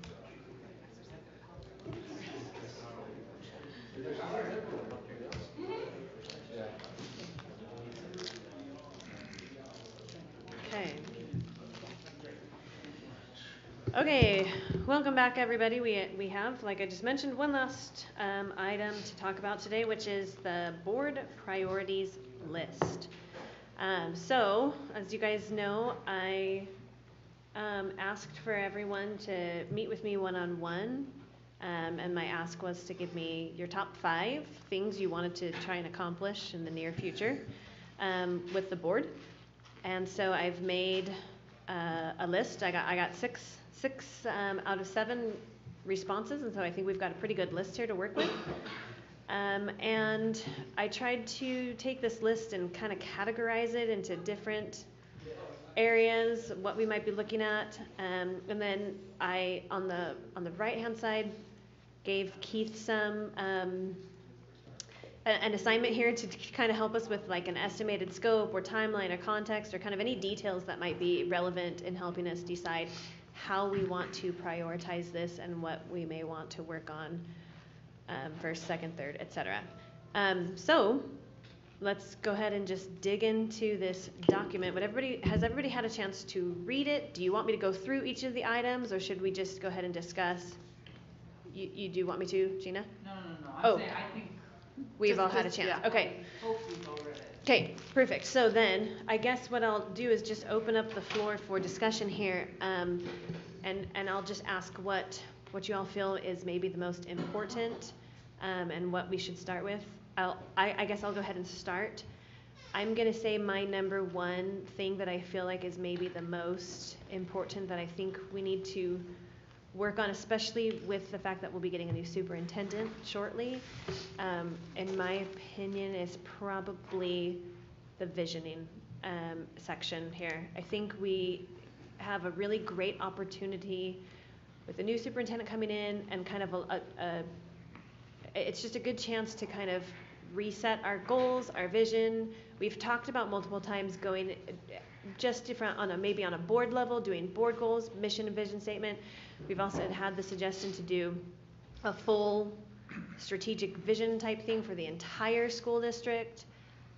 But in my opinion, I think the timing on that would be just right with a new superintendent coming in, and taking the time to do that. And that, in my opinion, is maybe our number one. But that's me. So I'm happy to hear from each one of you. Tell me what you think and where you feel like we should go from here. Some of these, again, are broad and are like very project based and will take a year or two. Some of them I feel like we could do pretty quickly, and so we don't have to do one at a time. We could overlap some of these as well. Anybody else have any thoughts? Gina. I like your thoughts about visioning. I mean, obviously there's some things that we can do in the meantime, but we need to figure out board goals. And is it going to be board goals or district goals, or are they the same thing? Like, when I was trying to help with the brochure, I was like, what are we need to get our messaging in line, which came out very clearly in the feedback that we got from the community and from our folks. And I think if we can get our visioning in line, that will help us get everything else in line. That doesn't mean we can't work on some of these other things, but I think if we figure that out ourselves and put that in place. But then my question is, do we wait till we get the news, till Keith is on the shores of Oahu basking in the sun? Or do we start now? I think you should. I think the truth of the matter is, Gina, there's a lot of prep work that may have to happen before we can start anyways. Like, I think, in my opinion, it makes sense that we do. In my head, it seems like the process of visioning would be somewhat similar to what we've been doing with the superintendent search, where we have a consultant, we have a helper from the outside guiding us through this process. And I mean, just to even start looking into consultants, we could do now.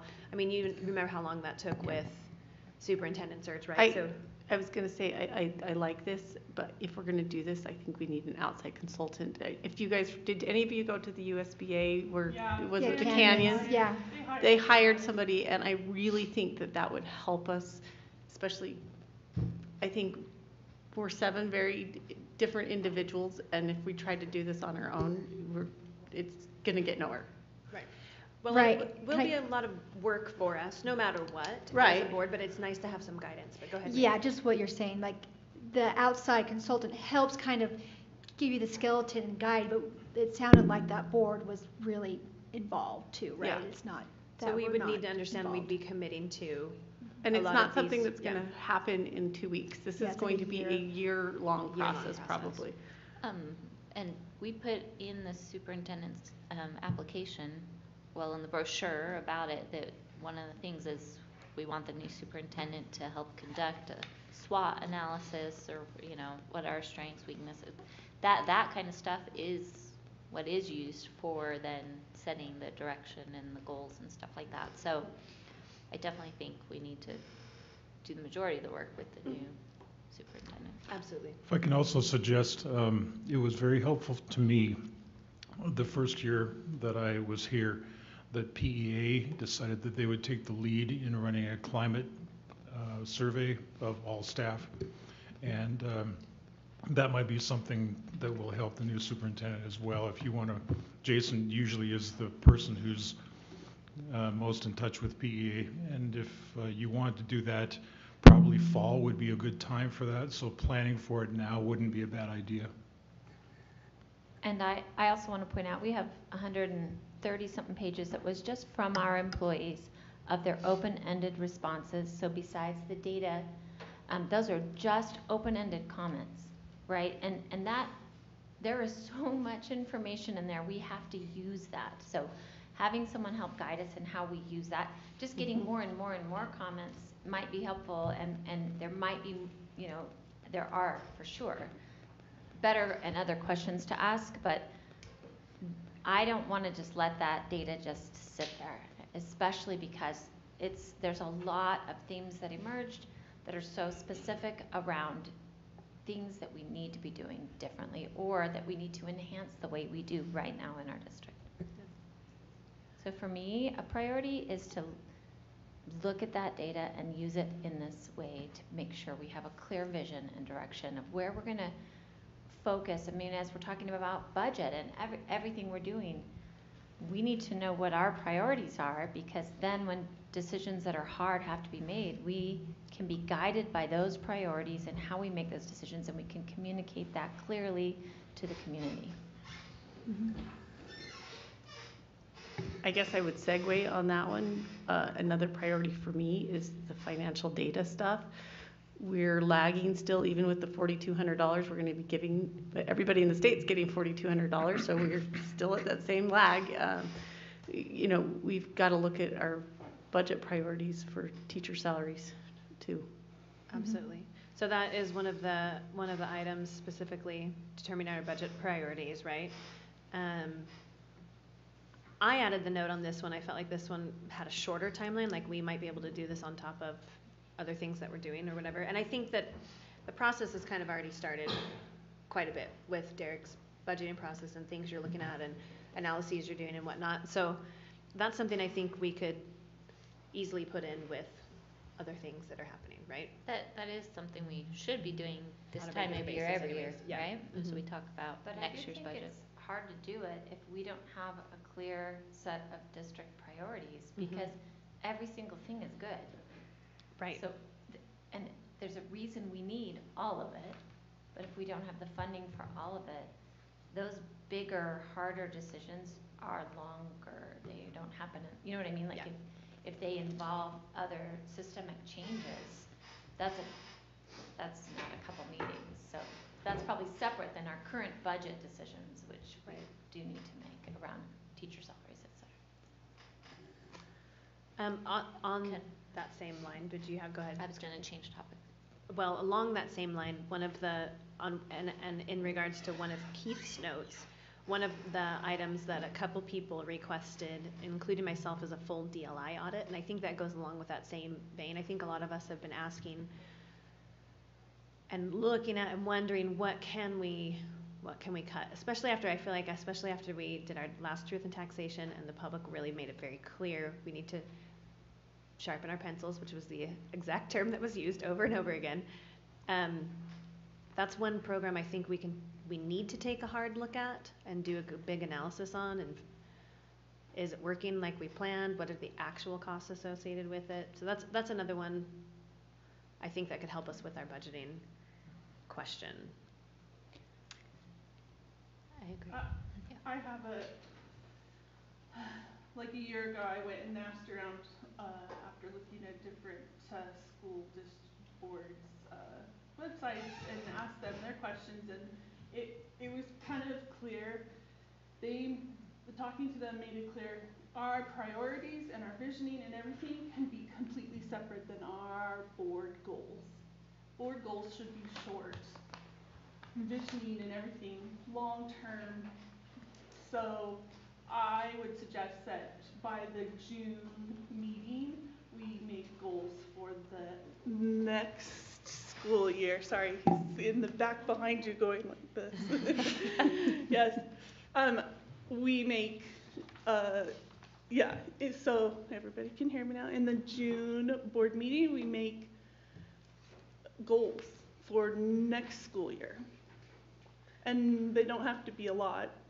You know, one board said they made one goal, and that was it. So are you talking about, because we have our board goals, right? Yeah, like those aren't real board goals. Those are like our board like guiding principles. Yeah, that's a whole, but board goals, there's something short. That's measurable. Attainable, probably. Measurable, happen in one school year. So I saw a post from a Jordan school board member who said they have priorities, and I don't know how many they have, but each board member could vote on 2 or something, and then those, whatever the 2 were that won out was what the board focused on that year. I don't know if that's something that you're... Yeah. But they didn't call them goals, they call them priorities. Yeah. Well, that's kind of what we're And fleshing out right now, right? What of those do we want on this list? Right, that makes sense, Yeah.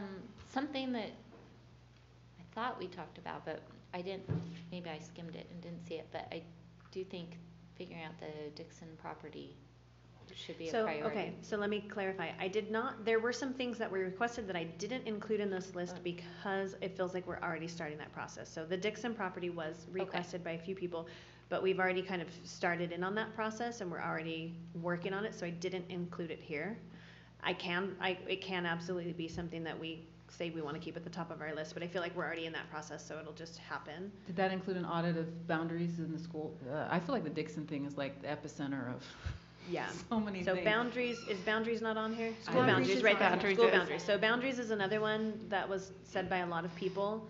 And yes, Dixon is kind of at the heart of that school boundaries discussion, or the casual discussions that have come up about that. So that's another thing we can start looking into.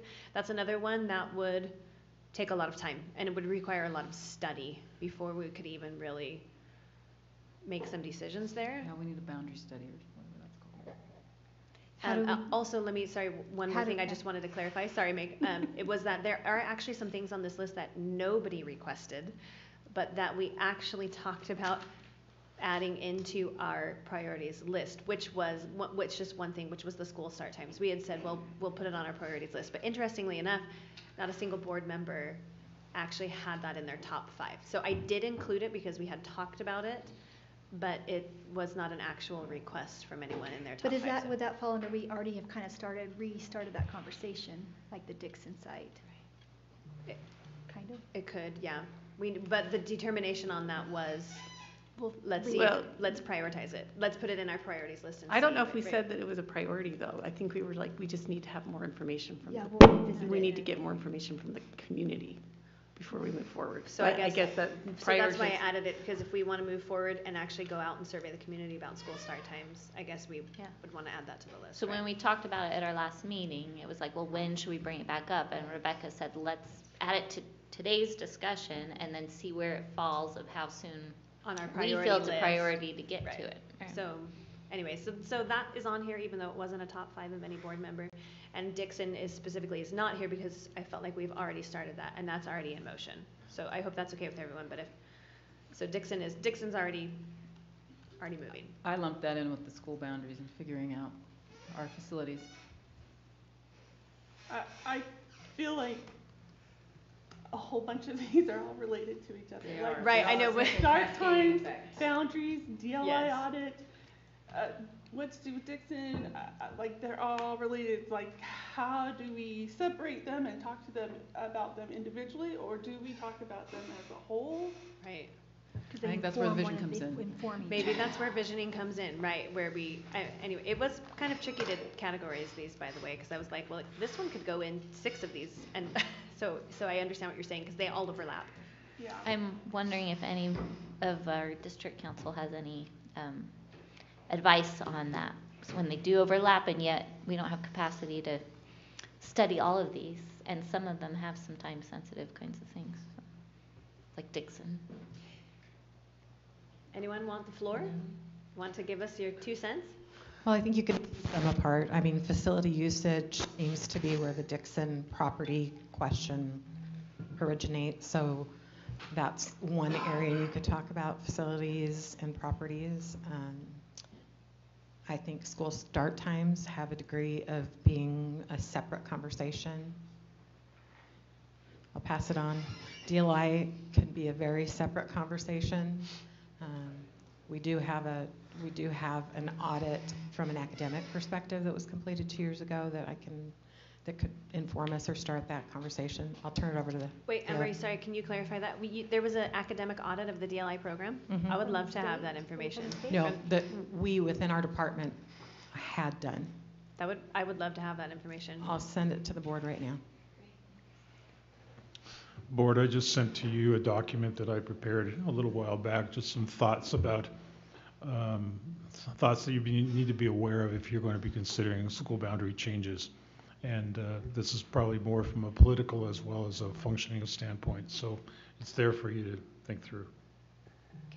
I just wanted to say, when I'm thinking personally about priorities and looking at this list, especially after the time we've spent with all of the input we just gathered, I would just say, and this, again, maybe this is under visioning, but moving forward for me, like the 2 priorities are focus on student achievement. How are we doing? Do we have clear school improvement plans? Are we really supporting those plans enough? And then the second one is, how are we supporting our teachers? We have an overwhelming amount of data right now from the teachers asking for more than, it's not even just salaries as a tiny piece of what we heard, right? So how are we supporting our teachers? And so for me, those 2 things, student achievement and really getting in and supporting our teachers, those are my 2 top priorities. And that would go under vision or under anything, but what other we have to do with our facilities and our other things to make those 2 things top, for me, that's where I would start. Okay. All right. Meg, I feel like you have had so much to say and I keep cutting you off. Do you have more you want to say? I mean, I'm thinking. So what I'm thinking is if we set priorities, that may just guide, because some of these pieces are going to support those priorities, right? I think when we talk about boundary changes, what that is, okay, what facilities are being underutilized, okay, and that may inform Dixon, right? Like what that use is going to look like. When we talk about the DLI programs and looking into those, I think there's a piece coming from a financial aspect. Would that support teacher pay in a way. I mean, that is probably too long of a term. That would be years in the process, depending on what the studies find. So it also seems like a strategic planning visioning could be a long process where we get a consultant. But what Terry's saying, I think within that we have some short-term goals, right? You make a goal for this next year. We're going to focus on what are ways we can support student achievement and our teacher pay within what we can have some control over, while we're doing the overarching kind of recentering as a board what our vision and goals are, which may be different than in a sense from the district, in the sense that we as a board have a superintendent and business administrator, right? That we, those are our employees, is that how the best way to put it? That we need a way to be measuring how effective they are and what we are wanting to see, and then our policies, right, informing how the district is run, with having lots of input from the professionals that do this, right, where I'm not a professional. So I think we should maybe move forward with, okay, we need a strategic planning consulting, let's look into that. In the meantime, what are our short-term goals for this next coming year, and priorities, and then what on this list are going to kind of move us to those priorities? That makes a lot of sense, because if you were saying, like, so for the next year we're going to focus on increasing teacher salaries, that's going to force conversations around facility use, that's going to force conversations around a whole lot of other, things that would have to be levers you've looked at to support that goal of figuring out how within our budget, without, doing the things that we don't want to be doing with taxpayers, how could we really move the needle on teacher salary, for example? Like, I'm not saying that has to be it. Right. Can I say one more thing? Please, say all the things you want. Say 5 more things. Sorry, I'm getting used to this. Okay, DLI though, I think that it should be clear, like if we are, moving forward looking into that, I think this is also something that many in the community support and really value. And I think when you look at that in relation to House Bill 215 and other opportunities for students, whereas we as a district continuing to provide opportunities. I mean, I do personally would like to include in that, like looking at equity issues with our DLI programs within schools, right? But I think if we're going to, as a district, maybe that audit will also look at how can we better support our programs, how can we make them more equitable, and make sure we are honoring the value that community members do see in the DLI programs as we're moving forward with something like that. Yeah. So. Looking at it doesn't mean that we're putting it on a chopping block. Sure, and that's kind of what I just want to be We've clear. had this program. We've What had is people- it doing? We've had people graduate Yeah. through the program. Is it successful? Yeah, Yeah. right. And what are the results, right? Which brings us to communication. How do we communicate it? They're all related. Yes, they're all related. Every last one of them.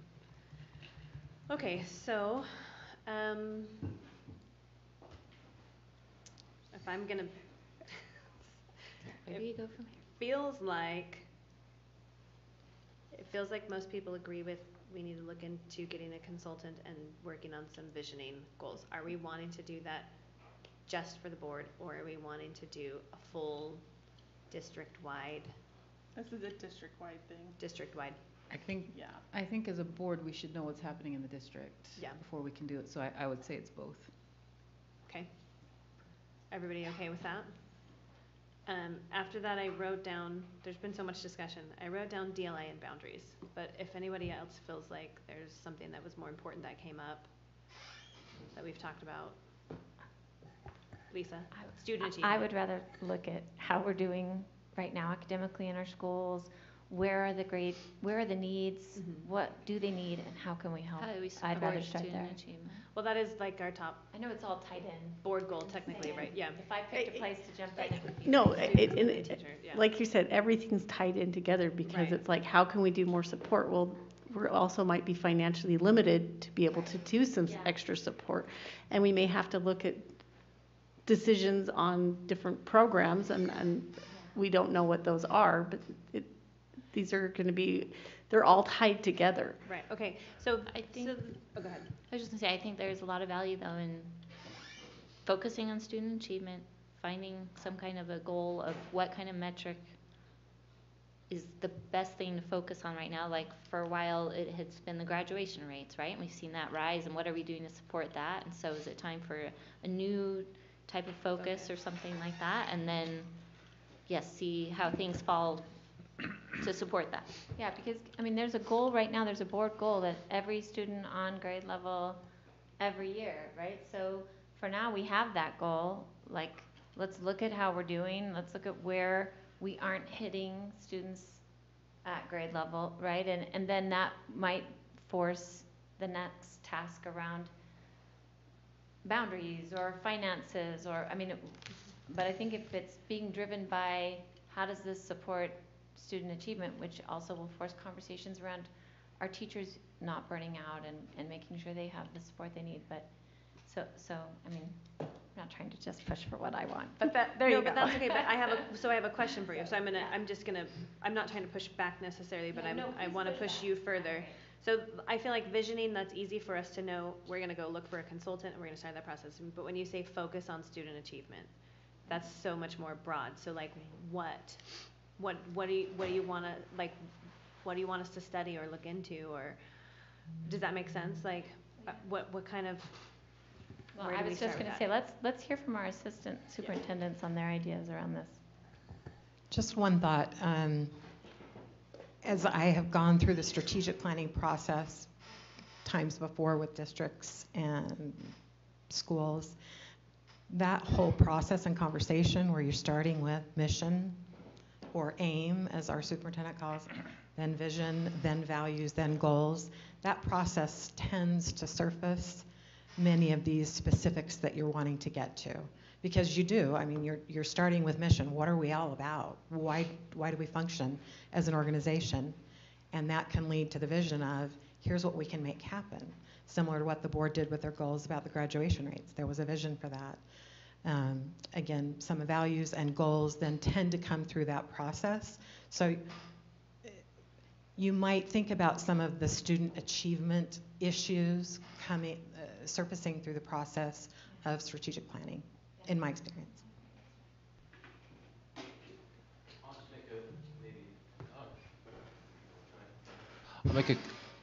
I'll make a quick comment as well, that I do feel like Anne-Marie's suggesting there's like kind of ad hoc strategic planning happening right now.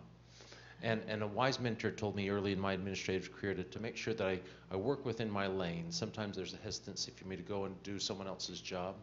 When I was a young principal, sometimes if the lunchroom didn't get cleaned very well, I'd go find a mop and I'd clean it. I thought, well, that's what a good principal would do. But then when I was doing that, I wasn't being a principal.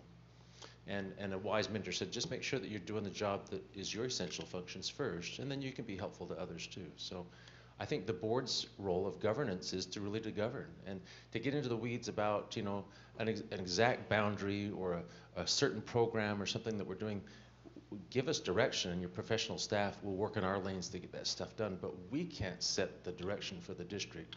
Only this team can. Yeah. I'd like to add the notion of that aim statement. So Lisa just referenced it, and Anne-Marie also. So I just want to remind everybody, it simply says that every student, the objective here is that every student will end each year on grade level. Now, if you think about the impact of what that would mean, that means that they're not behind when they start the next year.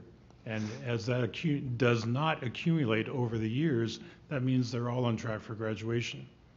I'll tell you what's the problem with that particular one. There's two problems. One is we've never really fully embraced it. Number two, that's probably the loftiest goal I've ever seen in my life in public education. Because there are students who will unfortunately fall back. And so it really depends on the craft and the artistry of the teacher to be able to, and those of us who are providing the supports, to be able to accomplish that for all of our kids. That's like setting a goal of saying we want to have 100% graduation, but on the other hand, don't we? So I really invite you to think about that one, because as much as it's been on the books for a number of years, it's never really been operationalized, and there are a lot of elements to that. One of them is a consistent curriculum that's being taught throughout the district. based on the research that we do. So anyway, I'll be quiet, but those are just some ideas for you to think about. Going along with what Keith just said, Derek shared with us the Hattie effect stuff, and that could help us with our priorities as well, and it goes along with the curriculum of what's going to be most effective in change. And Hattie's done a lot of work on that to help us prioritize that. Anybody on the board who doesn't have a copy of Visible Learning, I have one for you, the book, and you will get a lot of sleep when you read that. So if I can just jump in and piggyback off the superintendent's comment, because I've had this thought rolling around my head for quite some time in terms of goals, and if I get a little pedantic about this, excuse me for saying so. But if you've come across the title Atomic Habits, it's really popular right now. It really impacted me as I've thought about goals and being goal-driven throughout my life. There's a statement in there that says people, and I think this applies to organizations as well, they don't rise or fall necessarily to their goals. They rise or fall to their systems or their habits. And so as we are thinking about what I would refer to as outcome goals, we need to be thinking about those process goals and how we improve our systems. Otherwise, these goals are just the lofty aspirations that really don't lead to, we're not going to see tangible. It's really about system improvement. So set the goal by all means. That's our North Star as an organization. But then be really clear about what are the systems that we need to improve to help us get there. And I think maybe part of that is the curriculum piece that has been referred to. There's a phrase, system-oriented process, or system-oriented results-driven. And that's kind of what Todd is referring to, is that systems-oriented. Is that breaking me up? Eat it. It's system-oriented, process-driven, and what he's explaining is like perfect example is let's say we talk reading on grade level, right? Let's say that's our vision or our goal, but what is the system or process that we use internally to make sure that every kid gets there? And that process, once it's streamlined, nailed down, and everybody understands it, and it's repeatable, that's what he's kind of referring to. So. And I feel like as a board, though, our job is to have like a unified vision and kind of direction and set of values, and then your job is to maybe get the systems in place and for us to be a place that hears about how that's going and supports you with policy as you implement the system. You know what I mean? But I feel like. Yeah, I agree. We need to just come up with what our clear vision is and set of values are. Yeah, I agree. Yeah, because then that's something that we can measure the systems that are being implemented to what our vision is, right? And then we can always say, okay, we're falling short, let's collaborate and figure out where we can do better. Which will also probably help when we do hire a new superintendent, to have some guidance from us, what we're expecting from them. Yeah.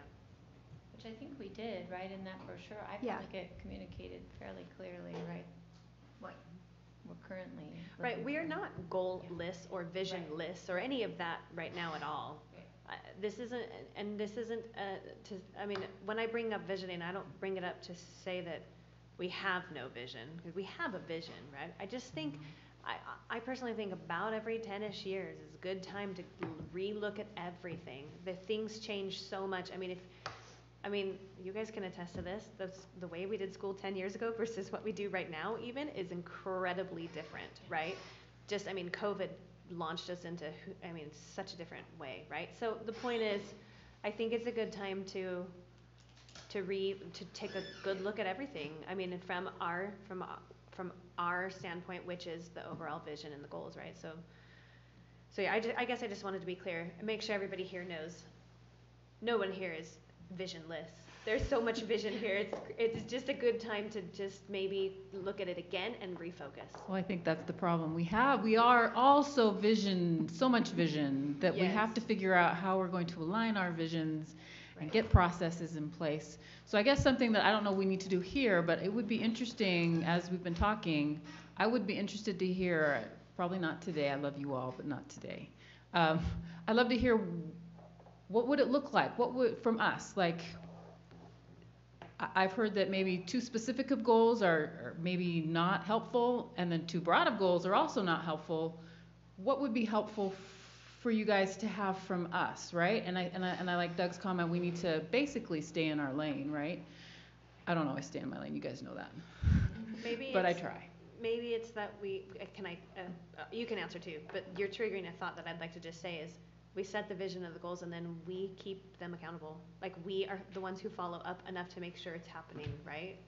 I just want to make sure that what we're giving them is useful. Like, if I just say, I want my kids to do well, then these guys are going to be like, I don't know what that means. So I think we have to be specific enough, but also not too specific. And so I don't know. Well, I've never been an assistant superintendent. I don't know what you need. I think a consultant will help, but some of the classes I've been to before where they've talked about doing things like this, like at USBA and stuff. So the way I've interpreted what I've heard and pictured this is, it's not the 7 of us doing this process. It is this whole room and going to, like, you know, the papers on the wall, and we get in small groups and talk about things, and we also get input from other avenues, maybe principals weigh in on some things, right? So it's a shared vision that maybe ultimately, if we have to decide something, the board is like, okay, this is what we're doing, but we've created it together because we are a team. I agree. I would second that. I would like to just, add that I feel like that strategic planning process, you start with a certain group, and at some points you may decide to add people, like you're adding principals, you're adding teachers, you're adding others to give their feedback. And as you do that, you do what Gina described. You build vision and different things, but you also then start to get into what is the function of how will we achieve those goals, how will we do those things. And so I think the strategic planning process is the key to this, getting that process going. And, we're in an interesting space, looking for a new superintendent, that kind of a thing. And so I think once that process is taken care of, then we could move into working together on the strategic planning. Mm-hmm.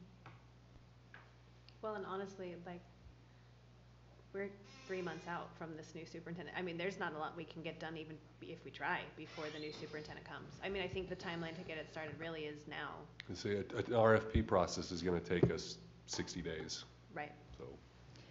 So I think that you were right, Rebecca, saying that's where we need to start, and then maybe in the meantime, as we need a guiding star, we could fall back to what Lisa was saying, which is student achievement, because that's really what school's about, student achievement and teacher support. And then we can, I don't know what I was going to say. I've been up since 3:40. Mess with it? Mess with it is not a good, I have a PhD. You wouldn't know it. But, we can massage it is also. I'm done.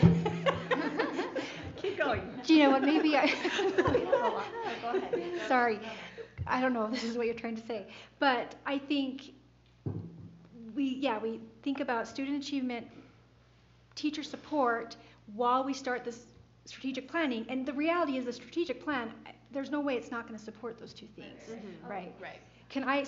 I don't know if anyone cares, but this is just the strategic planning timeline that the Canyon School District used, right? So for a couple of, from May to June, they did the analyze, plan, and align, right? And so this is just, I think, your kind of prep.